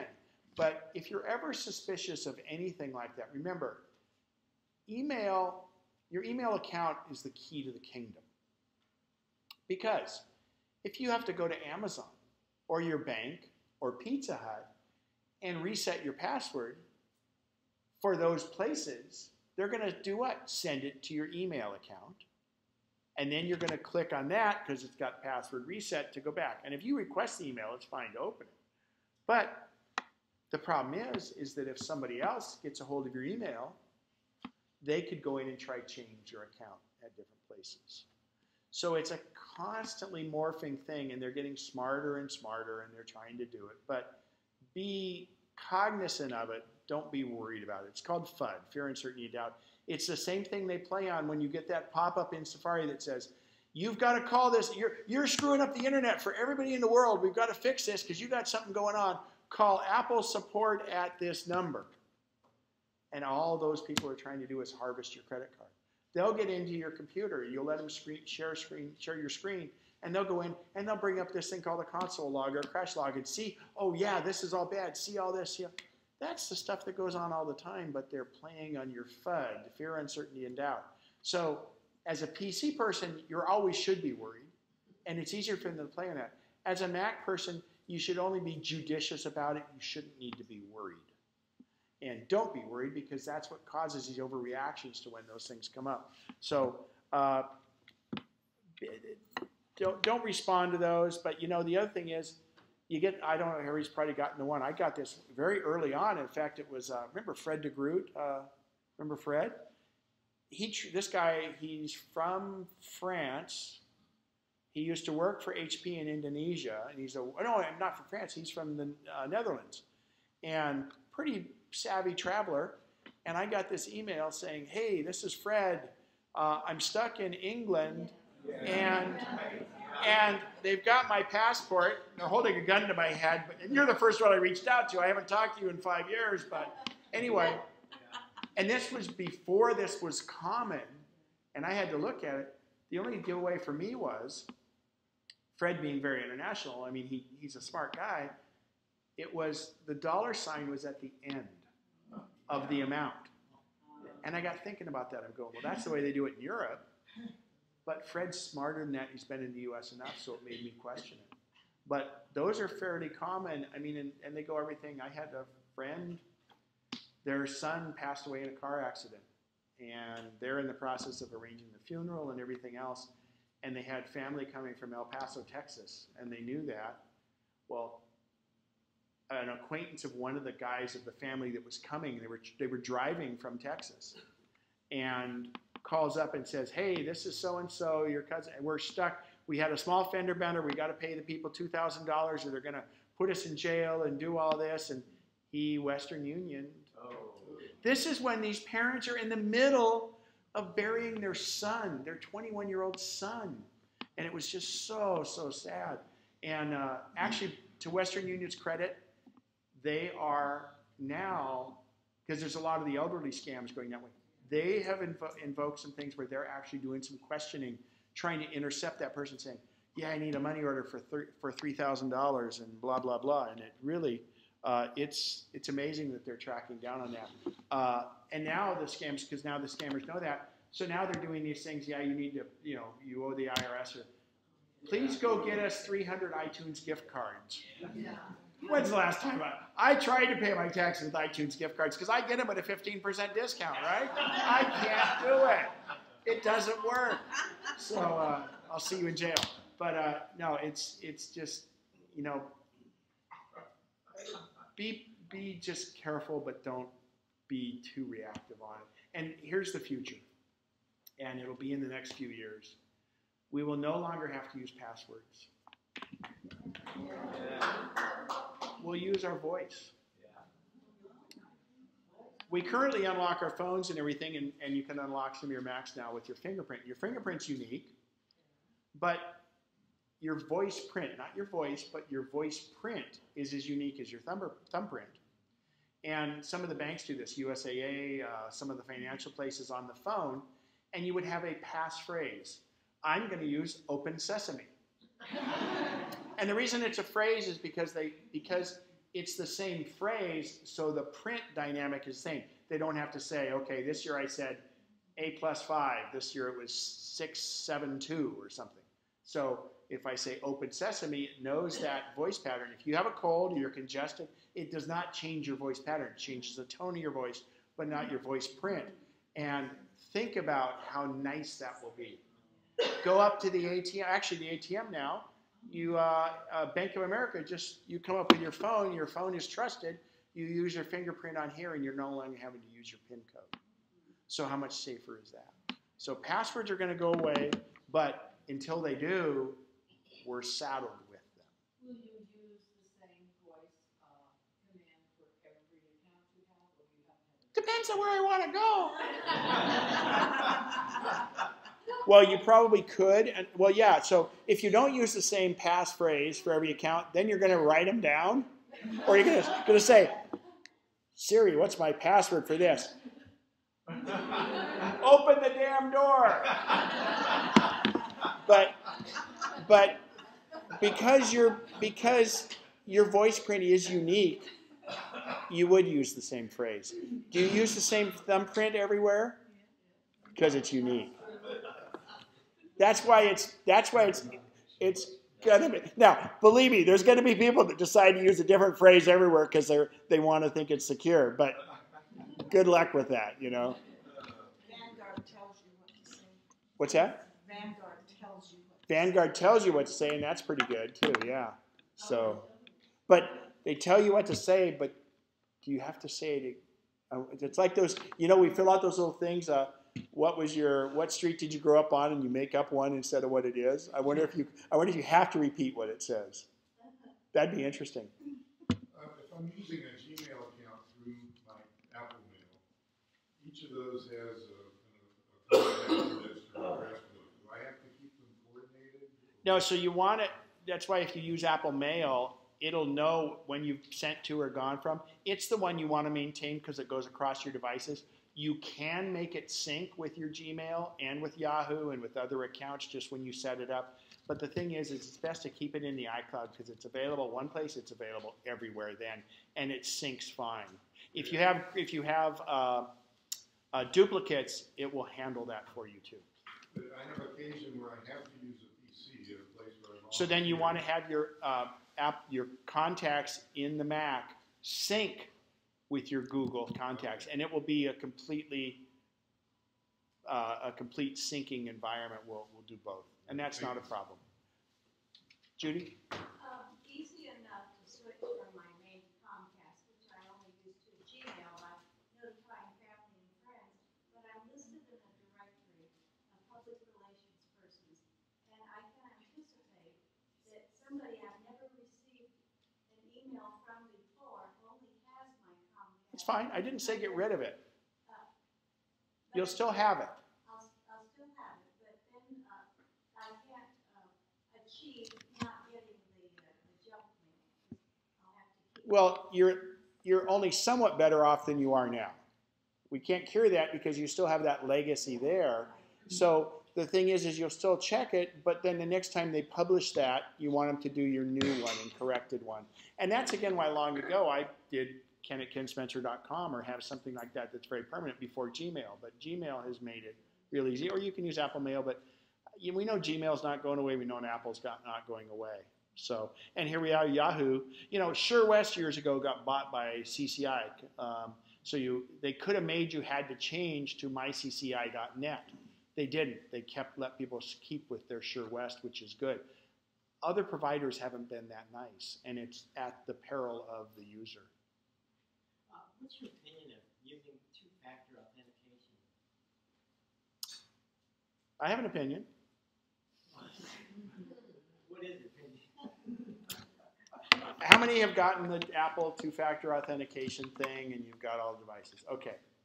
So here's convenience and here's security. I'm going to tell you about both. You decide where you want to be. And here's the deal. If all your devices are up to date, if you're on newer iOS 10, if you're on Sierra or El Capitan, and all your devices qualify with that, and you have more than one Apple device, if you have an iPhone and you have it with you all the time, go ahead and leave it on. Because it makes it so nobody can get into your Apple account. Same with Google, some of those. Two-factor authentication means if you're logging in from a computer, we want to verify you're at your phone. And so you get a code here, you take that code and type it in here. Very convenient. But if you're running anything older than El Capitan, and you're on older OSs, or if you only have one Apple device, you can't authenticate it from the second factor, so it creates a problem. There's tricks around that I've had to learn that I made up that I didn't see published anywhere. Like I have people still running Snow Leopard. And that won't do two-factor. You put in your Apple ID password and put in the code right after it, and it takes it. But it doesn't even pop up on the screen. So two-factor is a pain in the butt, but it secures your account. And when you think about what's all there, Apple is putting it on by default because the problem is if an Apple account were to get compromised, let's say, they wouldn't let you do it, but let's say you had a really easy password, like the word password on your Apple account. And someone got into your Apple account, you would say, oh, my account's been compromised. And then it looks like Apple is unsafe. When in fact, it wasn't Apple that was unsafe, it was the person's password that was unsafe. With two-factor, it requires that. Someone could have your password and they can't get into your account if they don't have the thing to do the second factor, the second thing to authenticate. So I leave it on mine because my phone is always with me, and if my phone isn't there, my iPad's there. I mean, I trust me, I always have at least one Apple, or at least two Apple devices with me. And it goes out and checks you'll pop up on all of them. So two-factor is a pain in the butt, but it's very secure. I always go towards convenience on everything, and I have a lot of clients that I counsel them on that, and I say, let's turn off two-factor. You can do it. You have to be able to authorize the two-factor to turn it off, which is a bit of a catch-22, but it can be done. But it all depends on what you have linked to it. I have $400 worth of credit on iTunes and different things like that, and it's very sacred to me, so I make sure I keep it on because it's not that much of a pain in the butt. But if the pain factor is higher than the security factor, it can be turned off, and I can show you. I mean, everybody's a little different. We can do that. That'll get cured when we have voice, because if you're not signing in with a password, you can do it. And again, our thumbprint works really well for two-factor also. And actually, the other nice thing is now what Apple's done recently is they've allowed us to have app-specific passwords. So I forget how it works, but I just had it on one app and I can't remember what it is. But that's a new thing coming up where you can create a new password for the app that still allows here's what it is. It allows the app to have access to your iCloud stuff, but it creates a new password for that, so it doesn't have your real Apple password. It's app-specific passwords. This is going to be coming up more and more coming soon, and you have to have two-factor on for that. It's only complex because they're trying to keep people from doing bad things because they'll get blamed. That's why I've believed from day one why the Apple never had a replaceable battery in it. Because think about this, the person has an iPhone and their battery gets a little older, they get lost, or they want to travel, they go and buy a cheap battery and put it on the back of their iPhone. And it blows up in their pocket. What's the news going to say? Some cheap Chinese battery blew up in this person's pocket. Or is it going to say, iPhone blew up in somebody's pocket? So they have to protect the brand in that way, and I think that's why they do two-factor by default. It's best for you, but at this point, it's a little bit inconvenient, but it is best. Sorry, I mean, everybody's been dealing with that, and I'm glad you brought it up. When is it triggered off? When you have to log in? So it's always on, and when you log in, if you go to the website, you're logging into your iCloud account. But once your mail's checking and everything else, it's if you go in and manage your account or go do anything in your account. If you're signing up a new device to iTunes onto your account, it will create two-factor. Believe me, you know it because you've had it. It pops up and says, "What do you know?" First, the screen comes up, and that's what's weird is it says, and it shows a map on here, and it says somebody's signing in from this place. You look at that and going, and what's really funny is I had a client who they lived in, let's say, Roseville, but the sign-in was showing by Auburn. And they're going, I'm not in Auburn. Well, that's where their home Wi-Fi internet providers on-ramp to the internet was, so they thought it was Auburn. But you just see the map, and then you say allow, and then you get the 6 numbers. Don't write them down. They're one-time use numbers. You just put them in, and they go away. So, if you have issues with that, send me an email. And as I say, everybody is, send me an email. If I don't respond within 24 hours, assume I'm dead or in jail. And if not, it's okay to email me again. It's not bugging me because when you get over 200 emails a day, some of them scroll off the bottom. And so it's not nagging me. It's okay. Say, this is the second time. And if I don't hear from you by the third time, then you can guilt me into it, okay? But it's not, don't worry about it. It's just, I try to respond to them when I can. Oh, and keep it short. And Google it first.